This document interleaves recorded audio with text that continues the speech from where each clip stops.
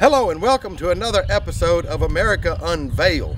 Today we are in Woodland, Georgia, home of Old South Farm Museum and Ag Learning Center. Let's go visit with Mr. Bullock, the proprietor. Mr. Paul Bullock, you're the proprietor of the Old South Farm Museum and Ag Center, and I appreciate you letting us come in and see everything today.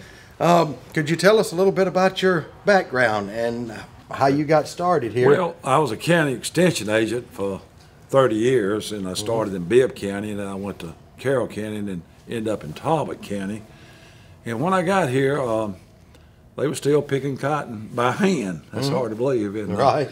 Then I grew up on a dairy farm, and also we had a cattle farm, and then we did pimento pepper, and we had corn and soybeans, and also my daddy was in the logging business, and I decided, well, you know, I had a lot of old stuff, but I was really interested in peaches because we had a peach farm. Right. And I started collecting peach stuff back in the 70s and 80s, and then when I retired, these buildings here became available, and I said, this will be a good place to teach kids, you know, learning center. And we've had as many as 25, 30,000 kids come through the summer. Wow, that's a lot of kids. Yeah, in about 20 years. Now, what year did you start this? I bought these buildings in '93, but really '96 was the first kids to come through. And since then, I've had a lot of children come through, and they've enjoyed it. And the kids come in, and we talk about cotton and corn and peanuts and peaches and beef animals, dairy animals, and that's what the museum's about. We have all these things the kids don't know about. And first question I ask them is that, where does your food come from? And most of them say from the grocery store. But we have to tell them that, you know, the farmers produce the food and fiber, and when they leave here, they have a better understanding. Absolutely. I grew up as a 4-H club member, but then I was in the FFA.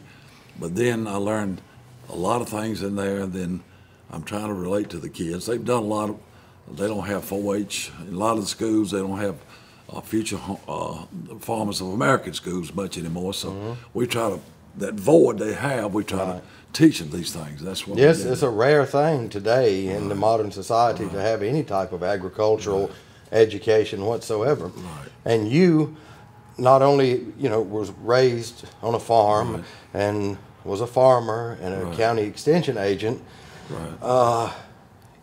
you're also a published author. Right. And tell us a little bit about the books you've I was written. interested in peaches, and I found some people that had done some work with Roosevelt's Little White House and written a book. He said, why don't you write a book on peaches? I said, I don't know. But I said, I'm now working for the last 15 years as with the U.S. Department of Agriculture, and I do a lot of ag surveys, and I do a lot of peach farms. And the ag surveys, that's a lot of statistical data. That's a lot of statistical data, and it's agricultural statistical service who I really work for, but under the U.S. Department of Agriculture. But as I was going around, I saw these peach farms, and they were doing away with the buildings, old peach packing sheds and things. I said, whoa. I said, we need to write a book on peaches. And I've got a book, and it's called The Story of the Georgia Peach Farmer. Right. And I went all the way back to 1880s when they come up with a couple good varieties, and that was the Alberta and the Georgia Belle. And two of these places had talked to the people that knew them and worked on the farms. And I said, wait a minute, I need to write a book on this. So it took a couple of years, but I did publish a book. That's great. The Story of the Georgia Peach Farmer, right. Well, it's nice to find somebody that still has an enthusiasm and fervor for anything agricultural and ag-related, because it's so rare to find in Georgia anymore. Right. When I grew up, and I know when you grew up, it was predominant. Yeah. But now, you don't find much at all. No, it's only about 3% of the people do still farm in the United States, so that's very little, but they're dedicated people, and I find them all the time. And I started this museum, like I say, it really opened in '96, but I was collecting before then, really trying to find a place to have it, and these buildings became available, old furniture company, and we came in here and brought all the stuff in, started collecting, and Now, I've walked around. You've got an extensive and eclectic collection that dates over 100-year span. Right. Now, in a few minutes, we're going to go around and see some of it.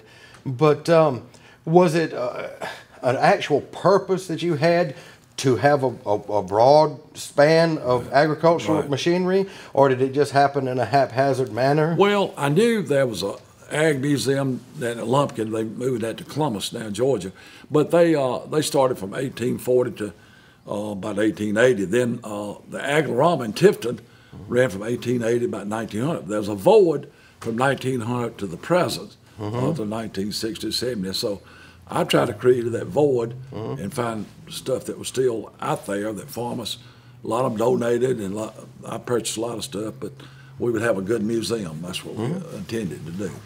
All right, well, let's take a few minutes and look around this museum, and let's start with what we got behind us. Tell us a little bit about exactly what this is. Well, the collection of barbed wire, Mr. Ray Bale, who came to the museum, he says, I've got a collection of barbed wire here, and I need to donate to the museum. And there are really 350 pieces of barbed wire dating from 1886, maybe 1870s, really. The collection here is 350 pieces. This is the largest collection east of the Mississippi River. And we're lucky to have this collection. And people come in here and spend hours just looking at the barbed wire. I didn't know it was, there are 500 patent pieces, and we have 350. That's unbelievable. All right, Mr. Bullock, these are interesting 200-pound fertilizer sacks. Tell us a little bit about those. Well, you know that back then, that's how they bagged urine and fertilizer. A lot of them were like 4-8, 6, 4, 12, 12. They went 200-pound bags, and then they had the poultry bags too, and we buy the poultry bags, and then flour sacks too. Had a design on them, and I think hog shorts and stuff used to come in 200-pound bags. Urana. Yeah. You wouldn't find much more than a 50-pound bag these days. That's it, 50 or 25. I know when I was growing up, Mother always got the flour sacks and poultry sacks, made dresses and skirts, blouses, and bloomers. They made bloomers out of them.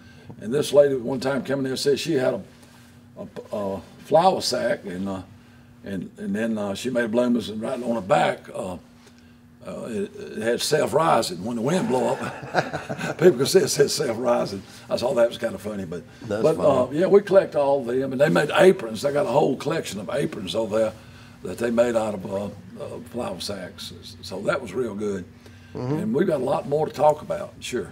Okay, we'll move on then. All right, thank you. All right, Mr. Bullock, tell us a little bit about what's behind us here. Sure. Well, we got all kind of sausage stuffers, a grist mill to grind corn up for chickens or whatever. These 3 rows here, back in here, all small items that we use and that people can enjoy. This is kind of strange here. This is shotgun shells. You can make your own shotgun shells and different kind of shots. That's the old thing there. Shotgun shells. Yeah. Huh?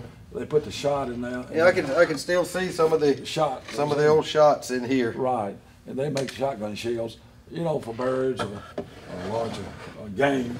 Right on down here, we got pots and grinders, and we got scales, and we got. Now, how old would this stuff be right here? There's probably turning about 1900, probably in late 1800s, and they were used way back. The sausage stuffers, and we stuff a lot of sausage here, so that's what we use. Now they use modern electric stuffers, but that was old hand stuffer we make sausage with, and link sausage, so that's what they were used for. And right on down through here, we got a lot of churns and pottery, what they used a long time ago. With the churn, they could churn the milk. They let the milk sit and look like clabber. It looks like Jello, and they would churn that, for several hours, and made buttermilk. Yeah, I grew up on a dairy farm. I remember doing all that. Yeah. So that was real good. The big 5 gallons down there, they made moonshine and used it for various sundries. We used to use them for soaps and stuff too. Yeah, right. And we have a hog killing here once a year, and we do run stew, cracking skins, souse meat, and we do all of that. Now that's part of your ag learning center, is the right.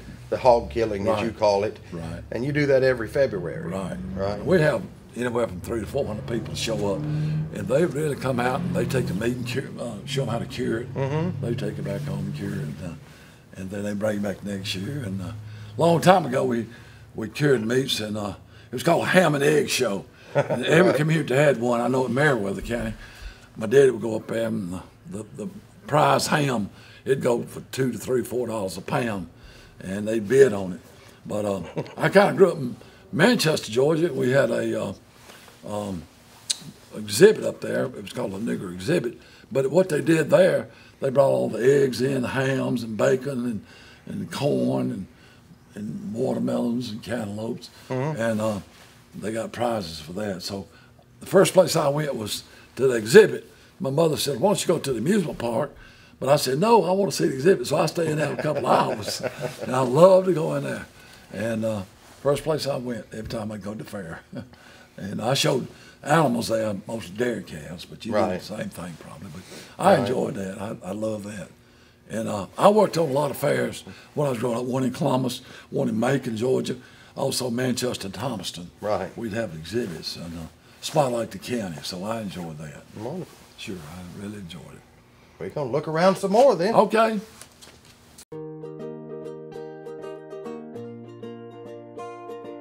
Now, I had only begun talking with Paul Bullock and looking around just slightly inside the entrance of his vast collection of antiquities of a bygone past.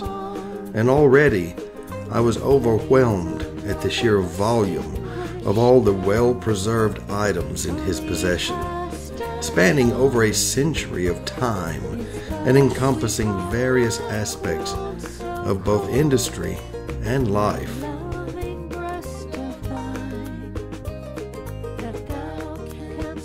Paul is a quiet, contemplative, and hardy individual with a fruitful working knowledge of an array of different rural and agricultural industries. And the comprehensive inner workings of each he expounds routinely and philosophically with a zest and a zeal rarely found in people these days.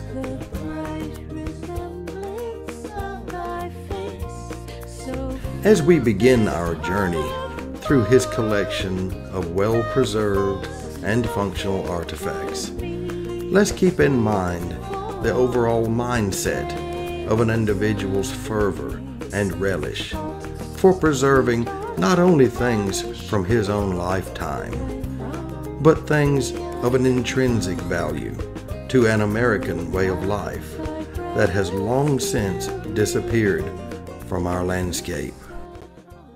Mr. Bullock, what in the world is this here? Tell us a little bit about this. Okay, it's a thrasher that did wheat, oats, rye, barley. The farmers would cut the barley down to rye, oats, and what they would do, they would shock it, put it down in the field, put 5 bundles, 4 around and 1 on top, and they come back in about a week, let it dry out. Then they run it through the thrasher here. And when it went through the thrasher, the shaft come out the back, but they had a bag in there where you could get the oats, rye, and wheat. The wheat, they made bread, cakes, cookies out of it. The barley, they might have used it for making beer and stuff, you know, whatever. But we got several of those, some of them metal. This is the old one here. It's probably the turn of the century, probably maybe 1890s, 1900s. This is the wood one here. This is real old. But several companies made these thrashers, and we're real proud to have this. Started my collection from Mr. R.H. Clark over in West Point. He had collected these things. He was a teacher for farmers from Auburn University. He'd go out and work with farmers. When he saw a piece of equipment, he said, let me buy that or whatever. And then when he died, was real bad, he called me up and says, come get all this stuff, and I bought a lot of it. But we got a lot of stuff, thrashers and rakes and harrows and combines, and we'll show you that. What year do you think this would be? About 1900. Yeah. 1900? Right, turn of the century. We try to keep stuff in here from 1900 to about 1960. So it's real good. We got a lot more to see. You don't see anything nowadays with all these these belt pulleys on them. No, I know it. we ran one in the field up here. We had a field day, and we ran a thrasher. We cut off wheat, and then we ran through a thrasher and let people see how it worked, and that was real good. We had a binder, a grain binder, where we cut it, pulled by mules, then it would bundle it, and then we come in after it dried out. We'd run through the thrasher. Right. Okay, then. Yes, sir. All right. I just had a collection here that kind of tells the history of American agriculture from 1776 to 1990. But it tells all the evolution. Like 1862, they started the U.S. Department of Agriculture and also land grant college. Georgia was the first land grant college, University of Georgia. What they would do, the senators and representatives from that state, they had land out west that they hadn't developed yet, so they would take that money and bring it back and start a college agriculture. That was started at University of Georgia, land grant. That's how they call them, land grant. Fort Valley State is 1890, they started their land grant colleges at Fort Valley State College. But then later on, in 1887, they come up with the Hatch Act. They had all this agriculture, but they didn't have research. So they needed to have some research so the farmers could produce more with the fertilizers and also have the cattle too. In 1908, there was an educational train that went through Georgia that stopped at every depot they could. And they had one here in Tarleton, one in Newnan, and all these places. And the farmers would come for a couple of days there and see the best cows that there, best hogs, how to produce more cotton and corn. So in 1911, they did it again. Several hundred, thousands of people, farmers throughout Georgia, learned a lot from that. So that was taken to college to the people. And the people couldn't go to Athens, but they could come to the depot in that community and see all the advancements, all the research that was available that they could use on the farm. So they used to have regional colleges? Yeah. Rather than just the It was state? a college going to the people, to the farmers. Wow. And they would come and spend a whole day there with the family, and they would teach them how to produce better hogs, how to produce cows, dairy cows, how to grow more cotton, how to corn, peanuts. Now see, I had no idea about that. Yeah. No. Your granddaddy might have attended that. We don't know. Maybe. I know my granddaddy talked about it, but I never did ask him that because I didn't know about it till later. But that was real something. A couple things here. I got a picture of Gene Talmadge, governor of Georgia, and the people on this building, he was on the Board of Education, so they made sure the people and the farmers of Georgia were heard. And that was great. We come on down here. A man let me have this, did TV repair back in the 50s. Tubes like General Electric, here's one RCA, and your television's Superior. If your TV went out, hopefully it wasn't a picture tube, but he would use tubes. We don't use them anymore, but that was the tubes, and he fixed the TVs. And I know my daddy one time said, now son, if it's a 1952 model RCA, he said it's a picture tube, it's gonna be $75. And I don't have $75, so what we'll do, wait 3 months to get one. But thank goodness, it was just a small tube, cost $2. So we got to watch Howdy Doody and Willow Willow and all those. So Yeah. thank goodness. $75. $75 for a picture tube back in, yeah. Baked a loaf of bread, you had to. You'd put a loaf of bread in here, and Okay. you turn this wheel, and it sliced it for you. 1 slice, 2 slices, 3 slices, so you didn't have to do it by hand. Yeah. That's interesting. That's real interesting now, yeah. I've only It's a bread seen slicer. a bread slicer. I've never seen more. This is the only one I've ever seen, but I'm sure there are more. Best thing since sliced bread. Yeah, you heard that? Best thing since sliced bread. This is old baker's rack. Yeah, open that up. Yep, You that's put where your you flour put your in there, flour in here. and you turn a handle. Down underneath, you to put your shift it. sifter. My grandmother had one of those when Right. we were growing up. and Right. She used it every day. Oh, if you didn't use this hand thing, nobody show them that. Yeah. You turn, put your flour in there, shift it. That's That made really what's at the bottom of this. right. That made your biscuits and made all your bread or whatever. Sure. Interesting. This is a hog oil here. You put burnt motor oil in here, and the hogs would come up and it would turn. They rub the head around it and get rid of lice and ticks and stuff like that. It just turned, and as they used it, they would rub up against it, and that would keep the mange and the lice off of it. Mr. Bullock, you don't see cotton much anymore either. No, I work cotton fields, and I have to pick cotton in the summer, but it's for research, and right. I don't pick with 10 feet a row. But yeah, we'll see some more cotton. But these are cane mills. This is an evaporator pan where when they take the syrup in the fall, like October, November, they would take the juice, run down through there, and they cook the syrup. It takes about 2 or 3 hours. This here strip the cane, yeah, and they would run that down and get all the leaves off of it, and then they have a stalk, and they would grind the stalks. We'll see that down here. Get the juice, and they could do it in a big kettle over here, or evaporator pan. I use the evaporator pan. And that's the skimmings off the top. That big old cast iron kettle you got in the back looks like what we used to scald hogs in. Yep, we do that too, but and you know, you're making your sorghum syrup. Sorghum syrup. It takes 10 gallons of juice to make 1 gallon of syrup, so it takes a lot of juice. So when you buy cane syrup or sorghum syrup, it takes a lot of juice to make that 10 to 1 ratio. Mr. Bullock, we seem to be in the dairy section right here now. Explain a little bit to us what's going on here. Well, let me tell you one thing that's going on is I was raised on a dairy farm, and back then we put milk in bottles, and my job was to clean the bottles. I got 1 cent a bottle, and Mother got 5 cents, I think, at school. But she'd bring the milk in early that morning for the kids to have lunch, and they paid 5 cents a bottle for half a pint. That's the way the school kids got it.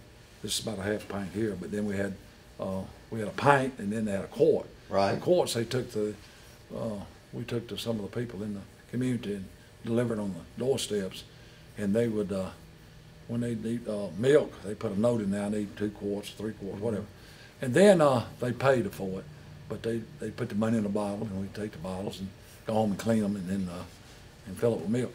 Our dairy farm wasn't that big. We had just about 35 cows. Most of them were Holsteins, but we had Jerseys and Guernseys. And that was the dairy breeds, Brown Swifts, Guernseys, Jerseys, and some Shorthorns. Milk and Shorthorns, yeah. And they were very popular back then, but the main cow was the Holsteins. So we did this for a number of years, but in 1957, the state of Georgia said the milk needed to be pasteurized, kill all bacteria. Also, they homogenized it. They mixed up the butterfat in the milk. Now, the Jerseys got a little more money, and they checked the butterfat. This is a cream separator here. You put milk in here, cream came out one side, and they take the cream and make butter and things like that. Yeah, the Jerseys always used to give more butterfat. Right. I know long ago the people that they would have Holstein cows for the quantity, and then they would have a few Jersey cows in the herd to increase the butterfat because you got paid extra for the butterfat. Milk, whole milk has to have 3.5 or better butter. Some Jerseys get up to like 4.2, right? Yeah, almost 5% butterfat. But they have 2%, 1%, and skim milk. That's what, and they got fortified milk, a lot of vitamins in it. So that's why they sell milk now. Right. So that's real important. I know I was down at Connect's Dairies in Columbus, and I asked him, they had getting most of Mennonite dairy milk. But there was one dairy up in Alabama that brought milk to Columbus, and I said, well, how big a dairy was it? It only had 10 cows, but they were milking by hand. Right. I said, what? But they finally got milkers in, and they could get more milk, and saved a lot of labor too. But cream separators, we had some that checked the butterfat up here, and they paid about the butterfat too. So that was back here. I know you can't see it, but we cleaned the bottles in something like this. But then they washed bottles back then. They had a machine that would wash them, so you didn't have to do it by hand. Right. So that was real important too. And on over, we'll talk about the machine that bottled the milk. Okay. All right, Mr. Bullock, this is what you were talking about. This here, the milk would come in, and they would run it down and cool the milk down because it was hot. And the reason they cool it down, Maybe the milk was trying to get down to 75 or 60, 65, but not to freeze it. But after they cooled it down, they run it through this pipe here, down this container here, stainless steel. Then this bottle was filled. This machine would fill the bottle up, put a cap on it. That saved a lot of labor. Then, like I say, most people bought milk in quart sizes, 4 quarts to a gallon. Now we buy gallon milks. That's what I usually buy. But back then it was this. They still use machines to make butter, buttermilk. Right. But they would take a machine over here and put it in, cool it down after cool down, and put it in 10-gallon cans, and then pour it in here, ran it in by a machine. So that was real important. This machine saved a lot of labor, and that's what they was looking for. Several years ago, we had several shoe shops in Manchester, where I grew up, Manchester, Georgia. One of the places I like to go to is the shoe shop. I get wedges, put in my shoes, half sole, whole sole. They charge $2 for half sole, maybe $4 for whole sole. But we throw away our shoes now. We don't have shoe shops left. But he let me have all this stuff that would do the shoes. They had the sewing machines here, and they would do saddles and leather work and everything else. And so shoes were real important. Every town had a shoe shop, but you can't find him anymore. His name was George Neesmith up here in Manchester, Georgia. Mr. George is still living. He started in 1939, and he quit in about 2010. And so it's important and to show people about shoes. They throw them away, but they had shoes like that. You had shoe shop, polish. They sold in little cans, and people polish shoes now. You can't find anybody to even polish a shoe now. No leather shoes left, hardly. So it's important. You go in a shoe place and they do size your shoes up. That's the width and the length. That's how they do your shoes when they measure shoes to make sure. But everybody selling shoes has a sizer, so that was important. I don't know if you know what this is. This is took boots off. They bring it up, put your boot in there, you can pull your boots off. So that was a homemade thing there. But you put these in shoes to stretch them, so you can put your foot in there later. This is called a shoe horn. I still use mine. I stick it behind the back of my foot, and then I can slip my shoes on like that. But shoes were important. All kind of things to do shoes with. They made the leather, cut the leather with it, something like this. They made shoes. Leathersmith ran the leather through there. So that was important back then, a shoe shop. And every town, like I said, they would use had shoe shop. And they would do a half sole. And when I was growing up in the 50s, they put wedges in shoes, and they'd keep that heel from wearing out. But I had a pair of penny loafers. I was so proud of them. They used this wax to shine the shoes. They had ox blood. I said, Mother, ox blood, that's kind of bad. But they had black and brown and different colors to shine your shoes. So that was really important to have a shoe shop in your town. Mr. Bullock, what do we have here? What we have here is a freezer locker. Okay. Every town any size had a freezer locker. These, after World War II, they popped up everywhere. And we had one in Manchester, and I loved going there in the summertime because it's cold in here. Oh, right. What they do, they had an abattoir where they kill animals, hogs and cows. Then after they kill them, they put the meat in a freezer locker. You'd rent this for about $3 a month. People didn't have freezers. A freezer back then cost you $500, $600. They couldn't afford them. Right. But here, $3 a month. These lower containers, which held about 200 pounds of meat, these were about $3. Up here were $2.50. Mother said we could climb a ladder and get up there, and she wouldn't rent one of these, but she'd rent that. Now I see the salt box here, Yeah. and it was typical for the time to use salt curing the meat and sugar curing the meat. Right. A lot of them had curing. They cured hams and shoulders and had salt. And the salt would, they would use the salt to cure the meat. And it was usually attached to the locker. Right. Some places now in Georgia have a locker, freezer locker, They have a canning plant and a curing room. Right. And the state runs a few of them, like a Toccoa, they do that up there. Even now? Yeah, even now. It's only about 20 of these left in Georgia. Nobody does any canning. So what's the purpose of still having them these days? Well, you got people that like to go there. Yeah. And usually the lockers would close on Sundays, but the canning plants, they would stay open in the summertime. The VOAG teacher ran them most of the time. They would open up on like Tuesday, Thursday, or Monday, Wednesday, and the farmers would come in. And people had gardens and stuff like that would come in. It's nice that places like that still exist for Yeah. antiquities of a bygone age, such as myself. Most of them in South Georgia. Yeah. This came out of Toccoa up there. Toccoa. Man, they were building a new plant. So they had one in Tarleton called the Tarleton Freezer Locker. And the building's still there, but you get a key outside, and to come in here, you can lock your own box up and Take the key with you. take the key with you, and then come back and whatever you want to go in there. But $3 a month was cheaper than owning a freezer, Right. and most people at that time probably didn't even have electricity. They probably didn't have electricity. That's right. Yeah. So that was real convenient. And the reason I went there in the summertime is real cold in there, and my brother locked me in there one time, and I was banging on the door, and they finally let me out. But I enjoyed it. That's good.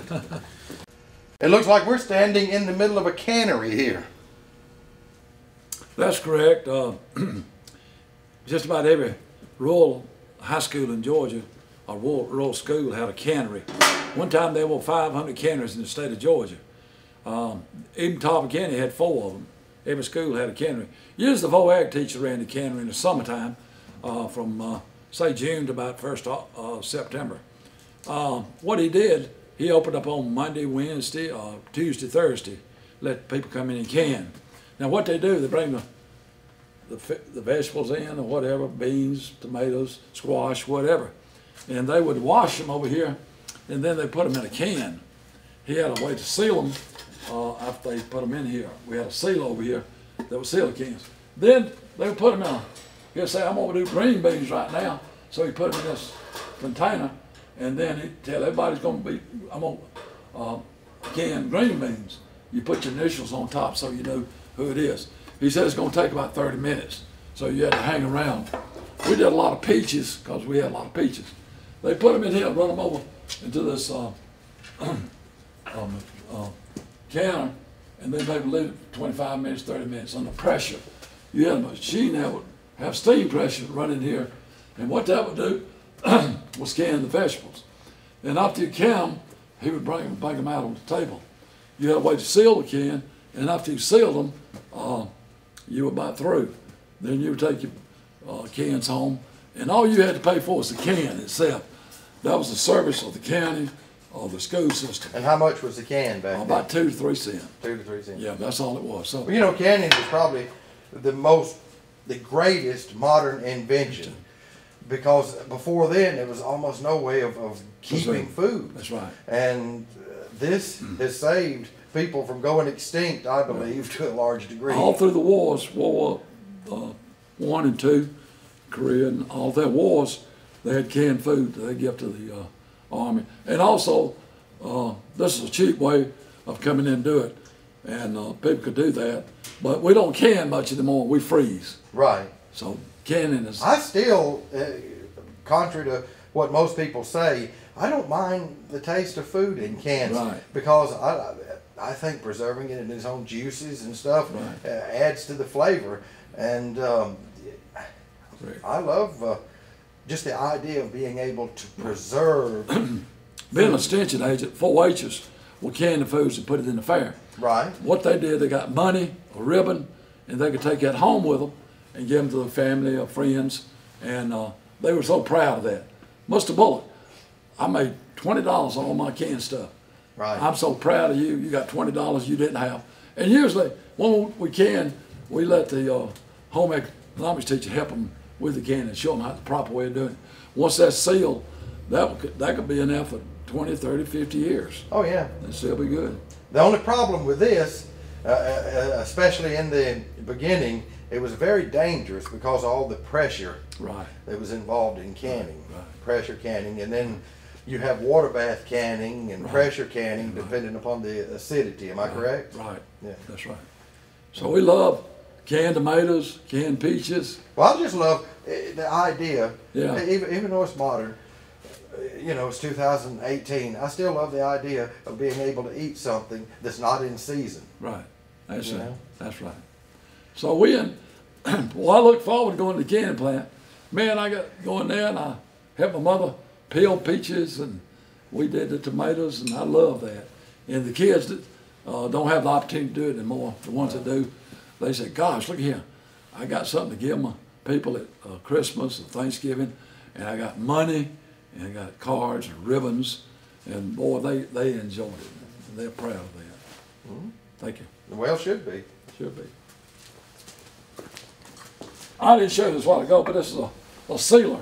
You would take the can, put the lid on it, put it in here, turn the handle, and that will seal the can. I'm kind of proud. If the cans got too hot, you pick them up with this. You didn't pick them with your hands. But I did want to say something about this. This is about 150 years old. They did milk a long time ago. They put ice in here, block ice and chip it up. Put the milk in here and let it run down the side here. It cooled the milk down, and that's how they got the milk cooled down so it wouldn't spoil. So that was an invention there 150 years ago. That's hard to believe for milk. Well, it looks like we're in an antique stove graveyard now. Yeah, all these are wood burning stoves. I grew up one of these, and finally we got an electric stove. But this is a water bath. Yeah, if you got the wood in there, got it heat, you can heat your water up. That was a great invention. You put your wood in here, and then get the temperature. I was watching the Walters one night. They were cooking with a wood stove, and you had you bake your goods down there. Some of them had to keep the cornbread or whatever warm up there. Had warmers above there. There was Southern Belle, Home Comfort, a lot of them, Atlantic. These big stoves in the back, they were the elite. They charged $2,000 or $3,000 for them. That was in them big. That's what you saw in the rich folks' houses. That was rich folks' houses. The plantation houses. Yeah, plantations. Didn't have many of them, but we grew up on a just old wood stove, and that's what we used back then. Then later on, we got an electric stove. Right. These are absolutely gorgeous. They're really works of art. They are, yeah. Everybody had a wood stove back All then. cast iron. Yeah. And having to saw that little stove wood up about 12 inches, 8 to 12 inches long. I remember that when I was a toting kid. that firewood in. I remember that. Yeah. And we churned our milk in there too around the fire. It was a lot of Right. fun sitting there. My grandmother would. I can see her now churning. So these are real good. Yeah.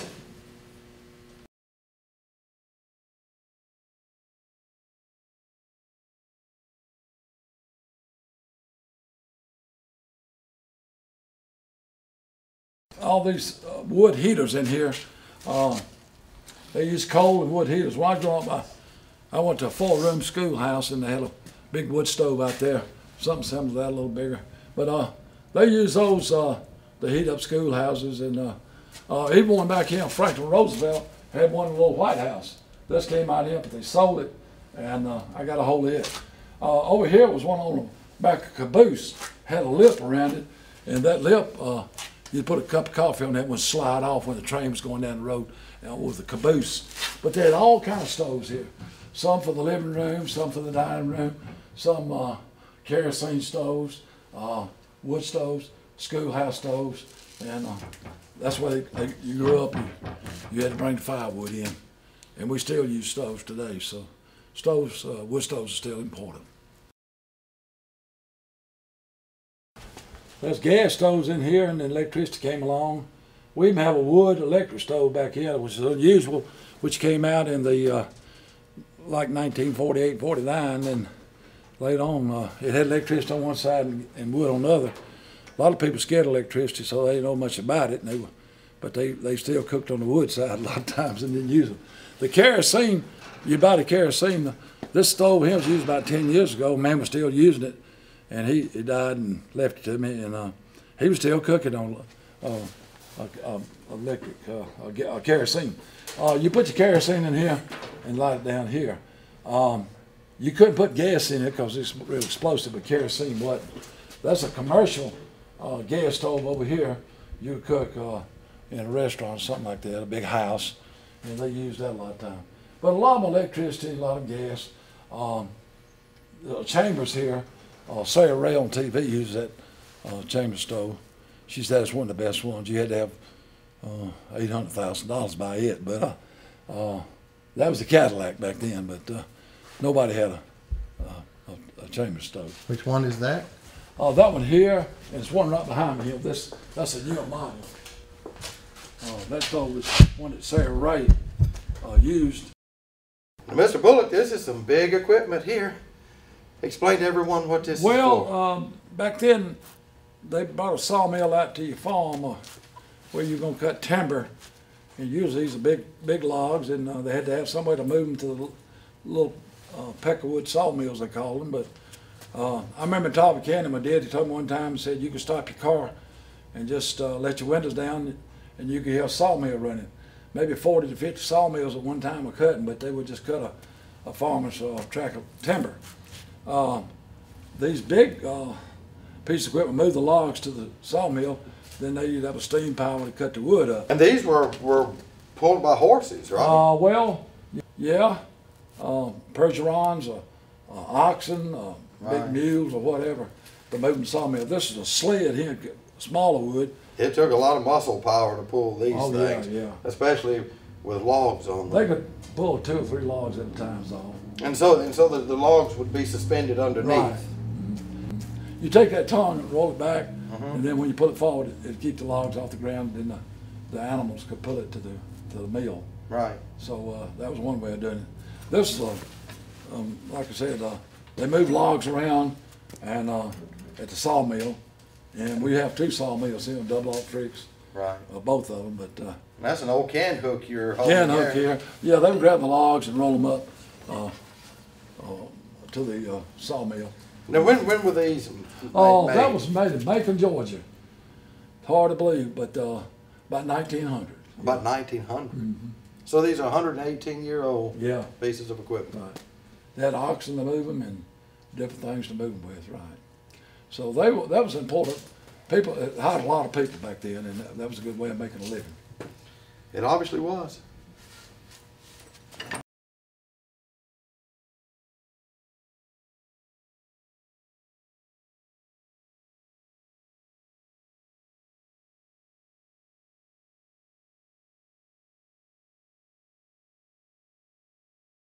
After the farmers gathered their oats, wheat, and rye, and barley, they had the seed cleaned.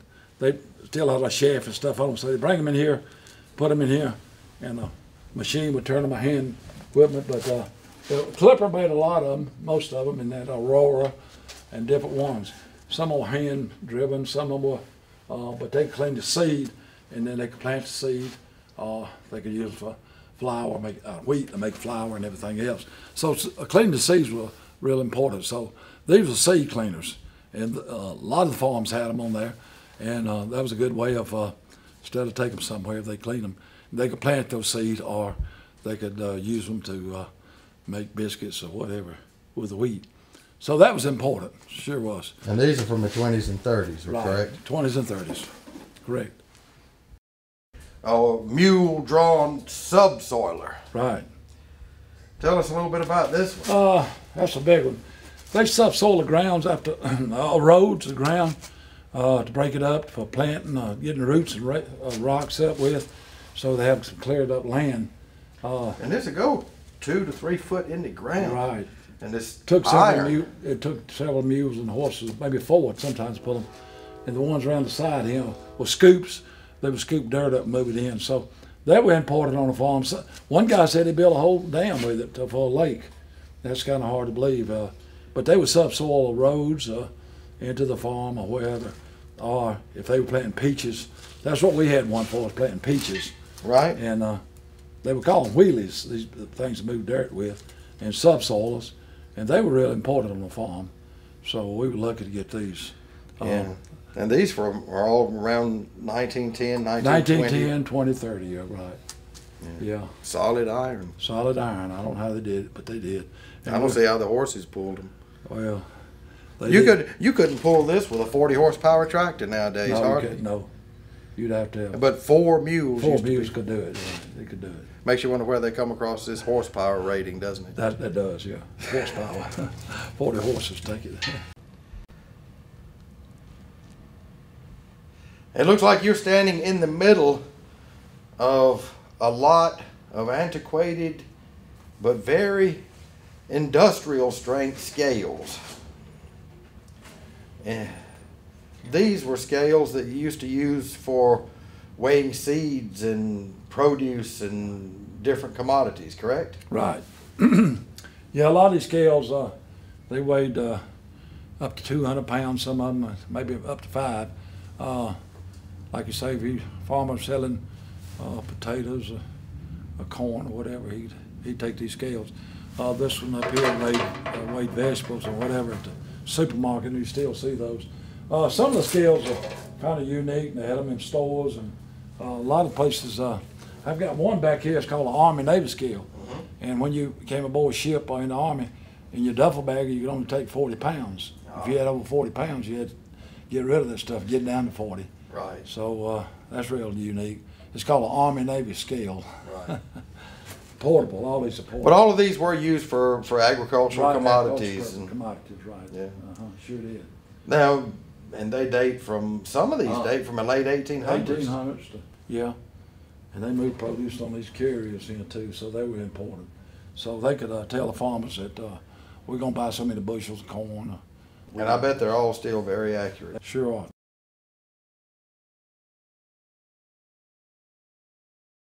Combination things here. We got a lot of them had the ring washers back then, and small ones, big ones.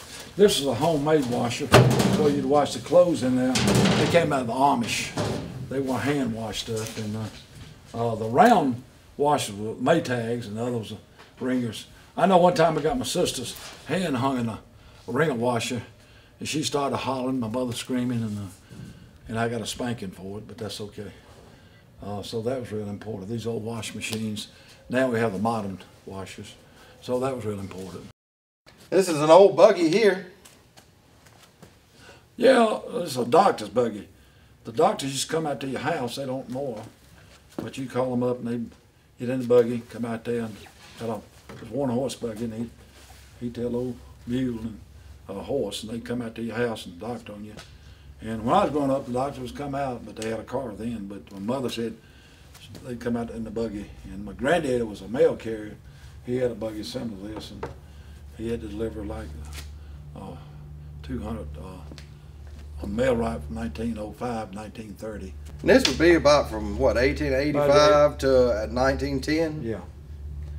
And they would deliver mail or come out, use it for doctors and anybody. Or go to town in them or whatever, you know. Yeah, that was a whip to hit the horse. He'd get them out there. So they were real important back then. And you got a lot of single trees and double trees. And triple trees. Sometimes you had 3. There's a lot of single trees go around a horse.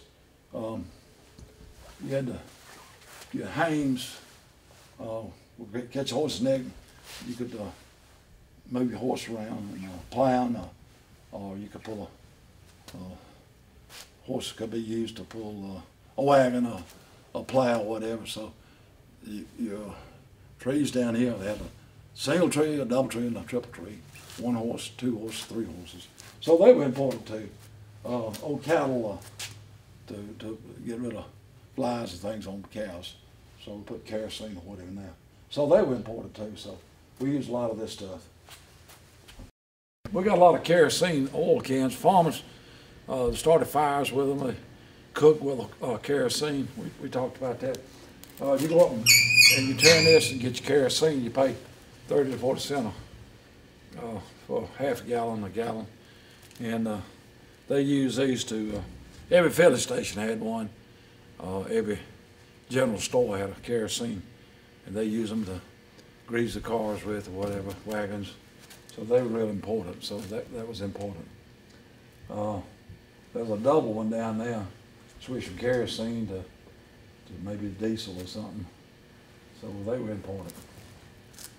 What's that you're sitting on?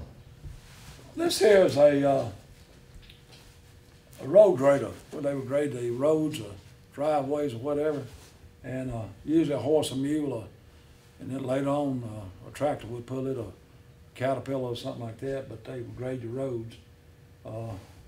They would sit back here and adjust the blades for the curvature of the road, clean out a ditch or whatever, so they were real important. Over here to my left is a manure spreader, John Deere manure spreader. This is the only piece of equipment John Deere wouldn't stand behind. You know why, don't you? Why is that? Because you get crap in your face, you stand behind it. So you didn't stand behind a John Deere manure spreader. This is for muzzle. Horse going through would eat corn when you was plowing or whatever. Caught hogs with this. I've only found one of these. Kill a chicken, instead of wringing the neck or cutting the head off, they put the head in here and clamp down and kill a chicken with this. That's kind of unusual. And a bunch here to go into a wooden barrel to put a cork in there later, so that was important. And we kind of mentioned these, keep the baby calf from sucking his mother. But he could eat grass, but he'd come up and then the calf couldn't suck his mother. You're trying to wean the calf away from the mother. So that was important. And this is kind of unusual. This thing here was kind of mule, a horse, and it clamped. They outlawed these because it was hurting the horse. Humane Society said no. They took these away, and they quit using metal horse collars. So that was something that somebody came up with the idea, and they said no more of that stuff. Long time ago, I can't even pick this up, but if you had a horse or mule and couldn't find a hitching post, you would use this with a leather strap and put it down, and that would keep the horse from moving so much. We mentioned branding cows, these branders here, branded cows. Also, these here, put them in the ear. We would use these for that, and put a identification tag on the animal so they wouldn't do that. Old fire poke or something that things hot, you would use this to pick up the hot coals or whatever, and get the coals out of the fire or whatever. So that was something they used a long time ago. So all these things are important, and we're trying to show them to the kids and adults. Now this looks like to be a 1948-49 Alice Chalmers G. That's right.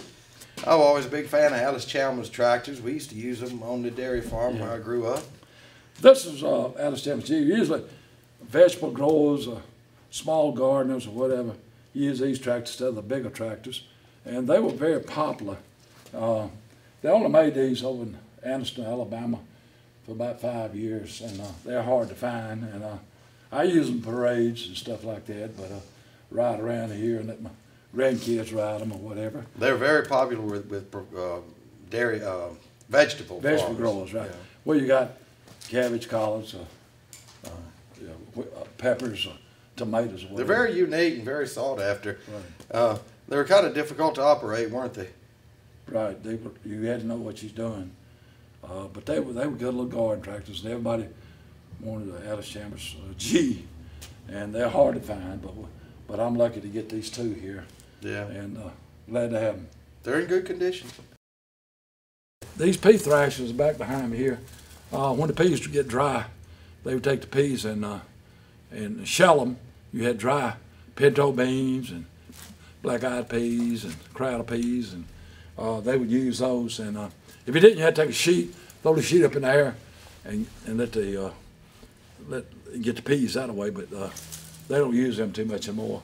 Some cotton baskets here. I mentioned cotton a while ago, and I'm going to show you a cotton gin and let you see how cotton is, how they take the lint out and keep the seed, and we'll talk about that, okay?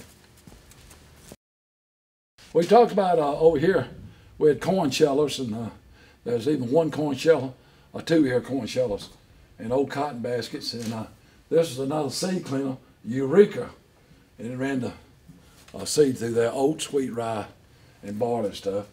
And sometimes they try to get the chaff out stuff here. They went back and forth and tried to clean the peas and stuff before they cleaned them or whatever they were trying to clean, seed too or whatever. So that was just a shaker. The cotton, I mean, the seed cleaners were real important back into the farmers. So, What is that you're standing in front of there? this is a peanut roaster. On every town back then, they had, especially on Saturdays, people walking in, they'd run these down the street there. Right. And they would take the peanuts and put them in here and roast them. This one here, I had an electric one, and I also had one run by steam power, but they put peanuts in. A steam powered roaster. The farm, they would come on and sell them in little bags. They would open up here and put the little bags down, sell them for a dime probably. And, that looks in remarkable condition. It is. What year was it made? Oh, they was 1890s, 1880s. 1890s. And they ran up to the 40s and 50s. And when I was a kid, they roasted peanuts on the street. First thing I said, Mother, I need a dime, go buy me some peanuts. And right. They were roasted peanuts, so they would put them in here, and they would take them out, and they would move down a certain side of town with a lot of traffic. And that guy could make some money roasting peanuts on Saturdays. So those things are in remarkable condition. Yeah. These are hard to find. I'm sure.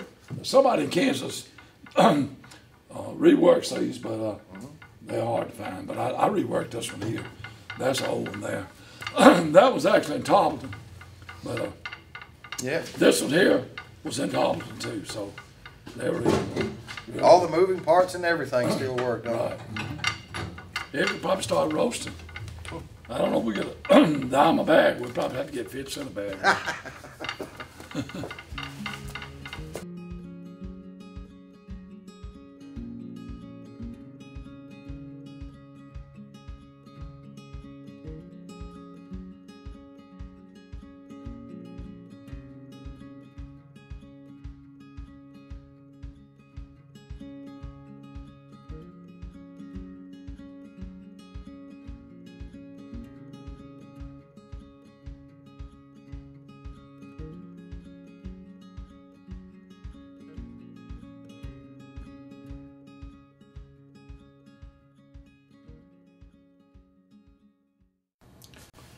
Now this is some of the most interesting and unique wood cutting equipment I've ever seen. Yeah. Like that massive saw over here. I've never seen a chainsaw that massive before. Yeah, my daddy had one, and it's a two-man saw. I don't know who.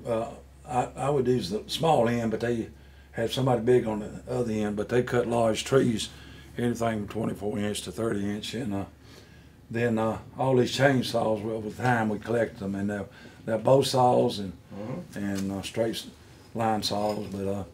But we even have a saw down here that was a walking man saw, and most of them now are bow saws. Right. And we have one down there, like it cut ice with, but I think it cut ice. But oh, I see that now. Yeah.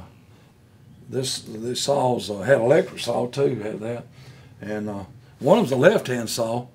Most of them are right-hand, but that saw right there is for left-hand people. And this end's a wood splitter behind me. This tall thing here. Right. Now this was in a central for a community. Yeah, for community where they would come.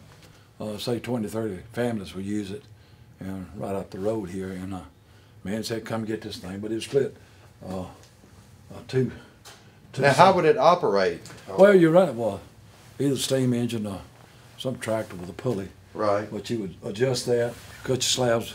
They'd be maybe 12 to 13, 14 inches. What you want to do is cut your slabs 10 to 12 inches, then split it every 2 inches. And this one here, a man would come in one day a week and load his truck up and go to Columbus and sell stove wood. Right. And charge 10 cents. He'd go down the street there hollering, "Stove wood sale," and so they can burn them in those stoves that we saw a while ago. We saw they could burn them in those stoves, and that was a treat. Tom Houston started this wood split over here. That's the same people make Tom Peanuts now. Right. He came from Texas to Columbus and started the peanut company there. He couldn't find anything to keep the peanuts fresh, but somebody said there's a bag out now in 1926. A glycine bag, he put the peanuts in and keep them fresh. Right. He made millions of dollars doing that. You go buy a nickel bag of peanuts and a Coca-Cola. Boy, you would have a treat then. That's great. High cotton, they call it. Houston, he came up with that idea, old Tom Houston. So, and he was from locally here. No, Tom was out of Texas, but he moved to Columbus. Right. The reason he moved to Columbus, they had founders there that could make stuff like this. That's why he moved to Columbus, for the foundries. Golden Foundry, Southern Plow Company made stock and stuff. So it was that's the reason he moved there, right? Right. In Columbus, Georgia. Made a lot of money. I'm sure he did.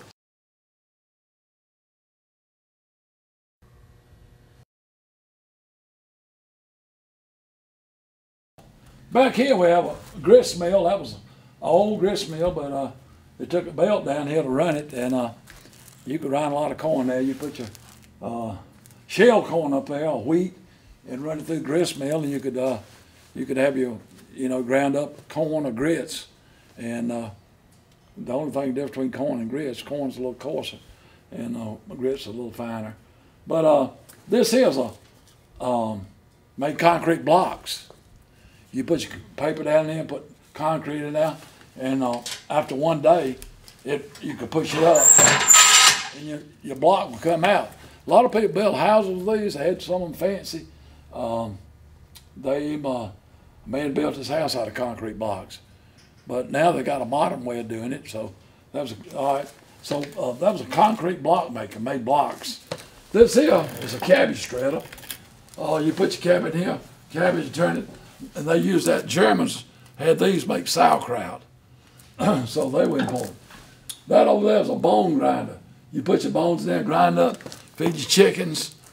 Just put that around your flowers and whatever. Bone meal. Bone meal's good. Okay, so that was some good things. That was another grist mill back here, another grist mill. And we're going to move on down this way.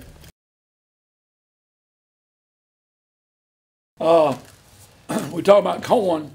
Yeah. We could be talking about wheat too. But as your corn, some of them mature in 105 days. Some of them matures in like 120 days.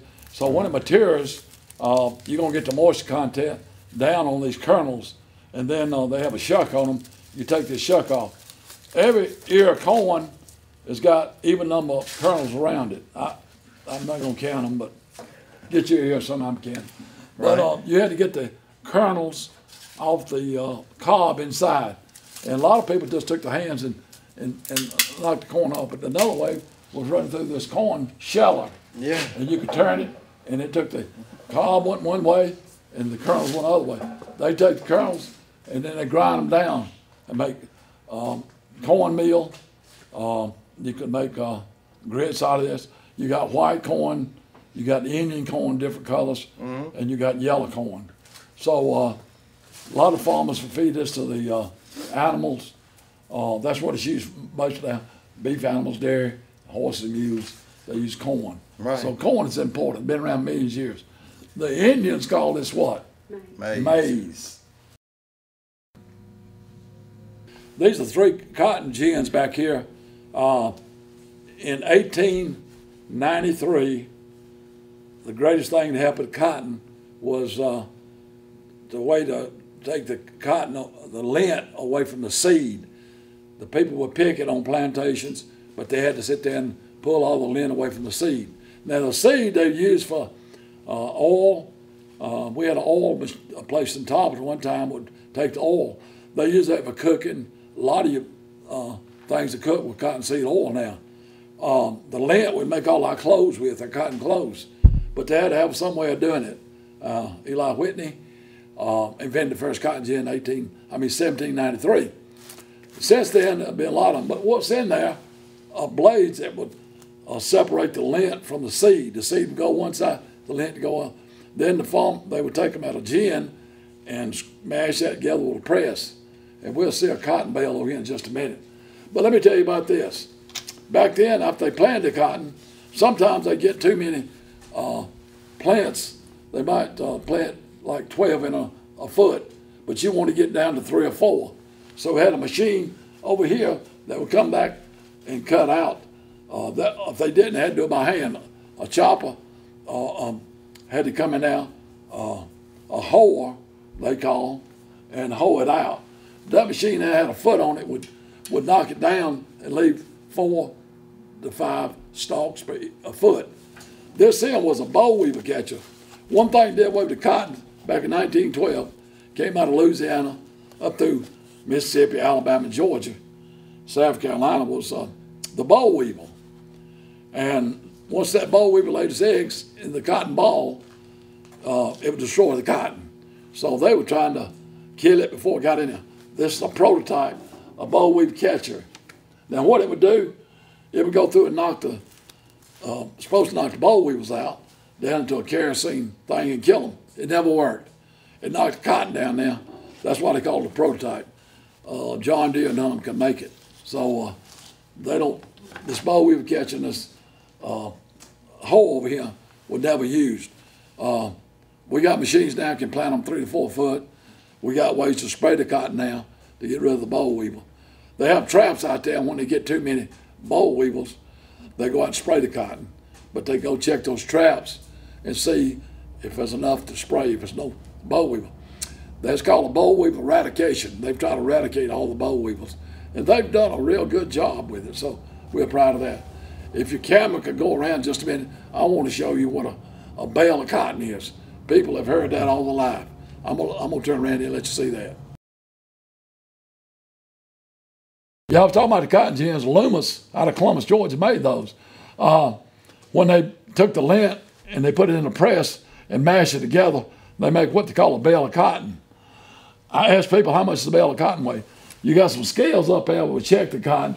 Most of them around 500 pounds, that cotton bale. But sometimes they went 550, sometimes 480 or whatever. But they were paid by the weight of cotton lint.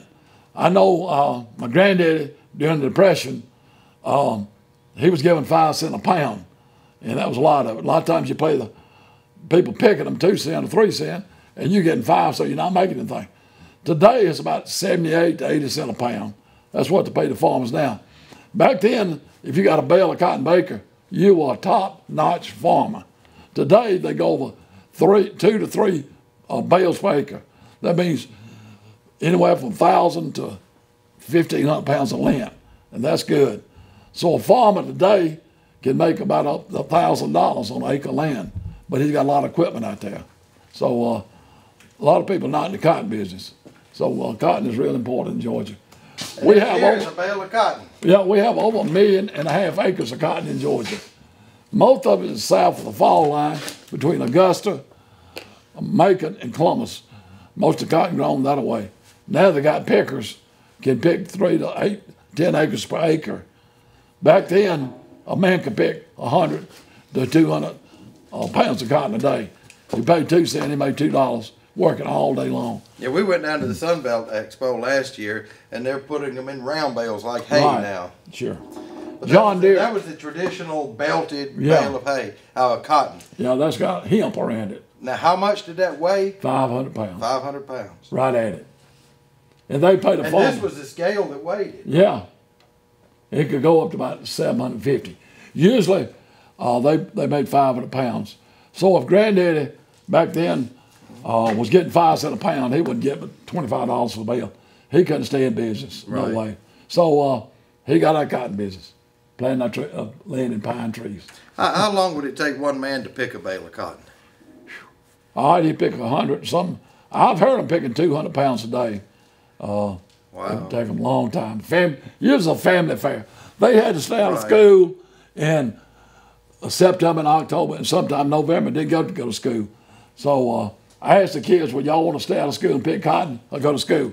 Most of them said, I want to stay out of school and pick cotton. They don't know what they're talking about. No. I can't even pick a pound in 15 minutes. It just takes I mean, I'm old, but I wasn't old enough to have to pick cotton. Yeah. And I'm happy about that. You better be happy. I had to do a lot of other things. Yeah. But I grew up on a pimento pepper. You plant 5,000 pimento pepper plants per acre, and that's always due in September and October. 5,000 per acre. And what did away with the pepper plant in our area was the deer. They brought the deer in 55. Oh, and yeah. deer loves pimento pepper. No, they love most things. Yeah. They destroy a corn crop, and Yeah. what surprised me is they'll eat okra. Yeah. I didn't think that they would They eat love okra. roses too. That's hard to believe. Yeah. Yeah, they love But they destroy a okra crop, corn a whole crop. corn crop. Yeah. Yeah. Yeah, I was out in the field. The deer were eating corn. They were eating peanuts. They said, y'all planted this. And they love peach trees. Really? Oh, man. I saw peach trees one time from the woods up. They had cleaned out the little trees out there. I've been planting 4 years. Right. They were 2 feet.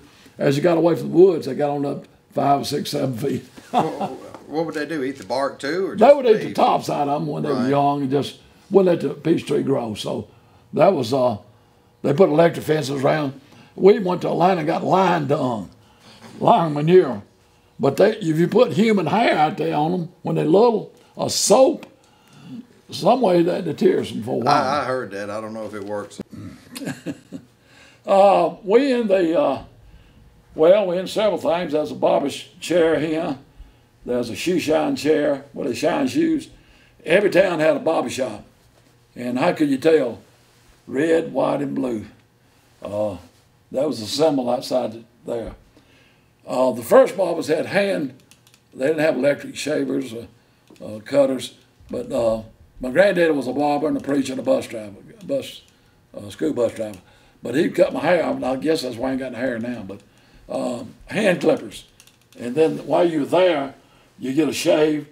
And if y'all remember those saying, a shave and a haircut, 2 bits, and that's what you get. You get a shave and a haircut for two bits. How much is 2 bits? 25 cents. That was pretty good. Now, what's that? I heard of the clippers, called clippers. They wanted $10 just to trim your hair. And if you got a full thing, they charge 15, but whatever. But the shoe shine boy, he had a rag, he'd pop them, and you had leather shoes back then. And while you were waiting to get a haircut, you get a shoe shine. And he had a rag, and he always said, Chattanooga shoe shine, pop the rag. Some old cash registers around the wall here, some typewriters. Every store during the merchandise had a cash register. And when I opened up one of these one day, I found money coins that were made before 20s and 30s. They had a mill town here, and they paid in scrip, and this was metal money. And they paid you had to shop at their commissary and use that metal money. So that was real important then, is that came up. One of these cash registers came out of a bank, and they still got the receipts in there. It shows where they come in and transacted at Junction City, Georgia. I got in. Now this is a massive cash register here. Tell us about this, how old it is, and just tell us That about might be a little modern, but these metal cash registers, that's probably 1920s and 30s. That's the one that came out of a bank down at Junction City, Georgia. Come out of a bank. Yeah. The bank went under during the Depression. And you go to any little small town, there was a bank there. But that one, that might have a roll of paper in that would. It did. It has a roll right up here. That would tell you. It looks like it's about 100 years old. It might have been. But probably when electricity came in, they used those, and they were real important to transact. Was this electric? It looks manual, but it's electric. It might have it had a thing on the side you could turn right there, yeah. That would run the paper through in transactions. Yeah, that was probably a manual, not electric, right. So they were real important. Every store had a cash register. Right. And they made a lot of cash registers. Ice boxes. The ice man would come around, bring a block of ice, and I talked to one of the plumbers. He still remembered when they had the mules and horses bringing ice around. And you take a ice pick and knock off 10 cents, 20 cents, and you put the ice in here, a block of ice. They kept it about a week, and they kept your things cool. And this one here had a water. You put water up there, and you could turn this handle down and get cold water. Not many of them had that. But that kept all your eggs, your meat, vegetables cool, and for about a week. Then he'd come around and said, "How much ice you want?" And the ice man had a pick, and that ice pick he'd say, "You want 10 cents." Down in Columbus, I went down there and they had a ice pick, and the man said they would go out and each house had a thing that said 5, 20, 50. And I said, "Why'd y'all do that?" "Well, if they wasn't there, they would turn that card up and say, 'I want 20 pounds.' And he'd go up there and put the ice in for them and charge them whatever it was. So they didn't have to be at home. So that was a great thing. Back there, they had some more electric ice boxes, had the motor on top. We had a round ice box back there. It had a spigot down there, drinking water that came out of a schoolhouse, and they drop a block in there. That keep the water cool for the kids. Then You've got several of these things back here, ice boxes. Right. Singles, doubles. Right. And something that looks like deep freeze type. Yeah. You know, there's one over there that wasn't run on electricity.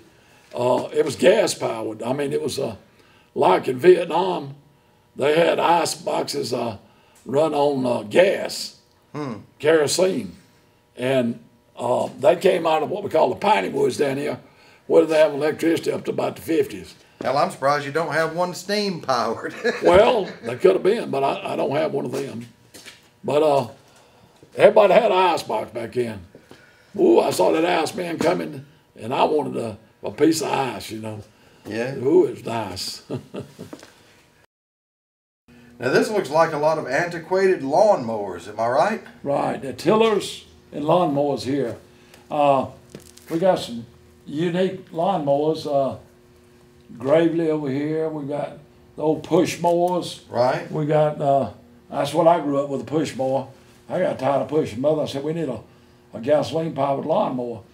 They have some tillers here.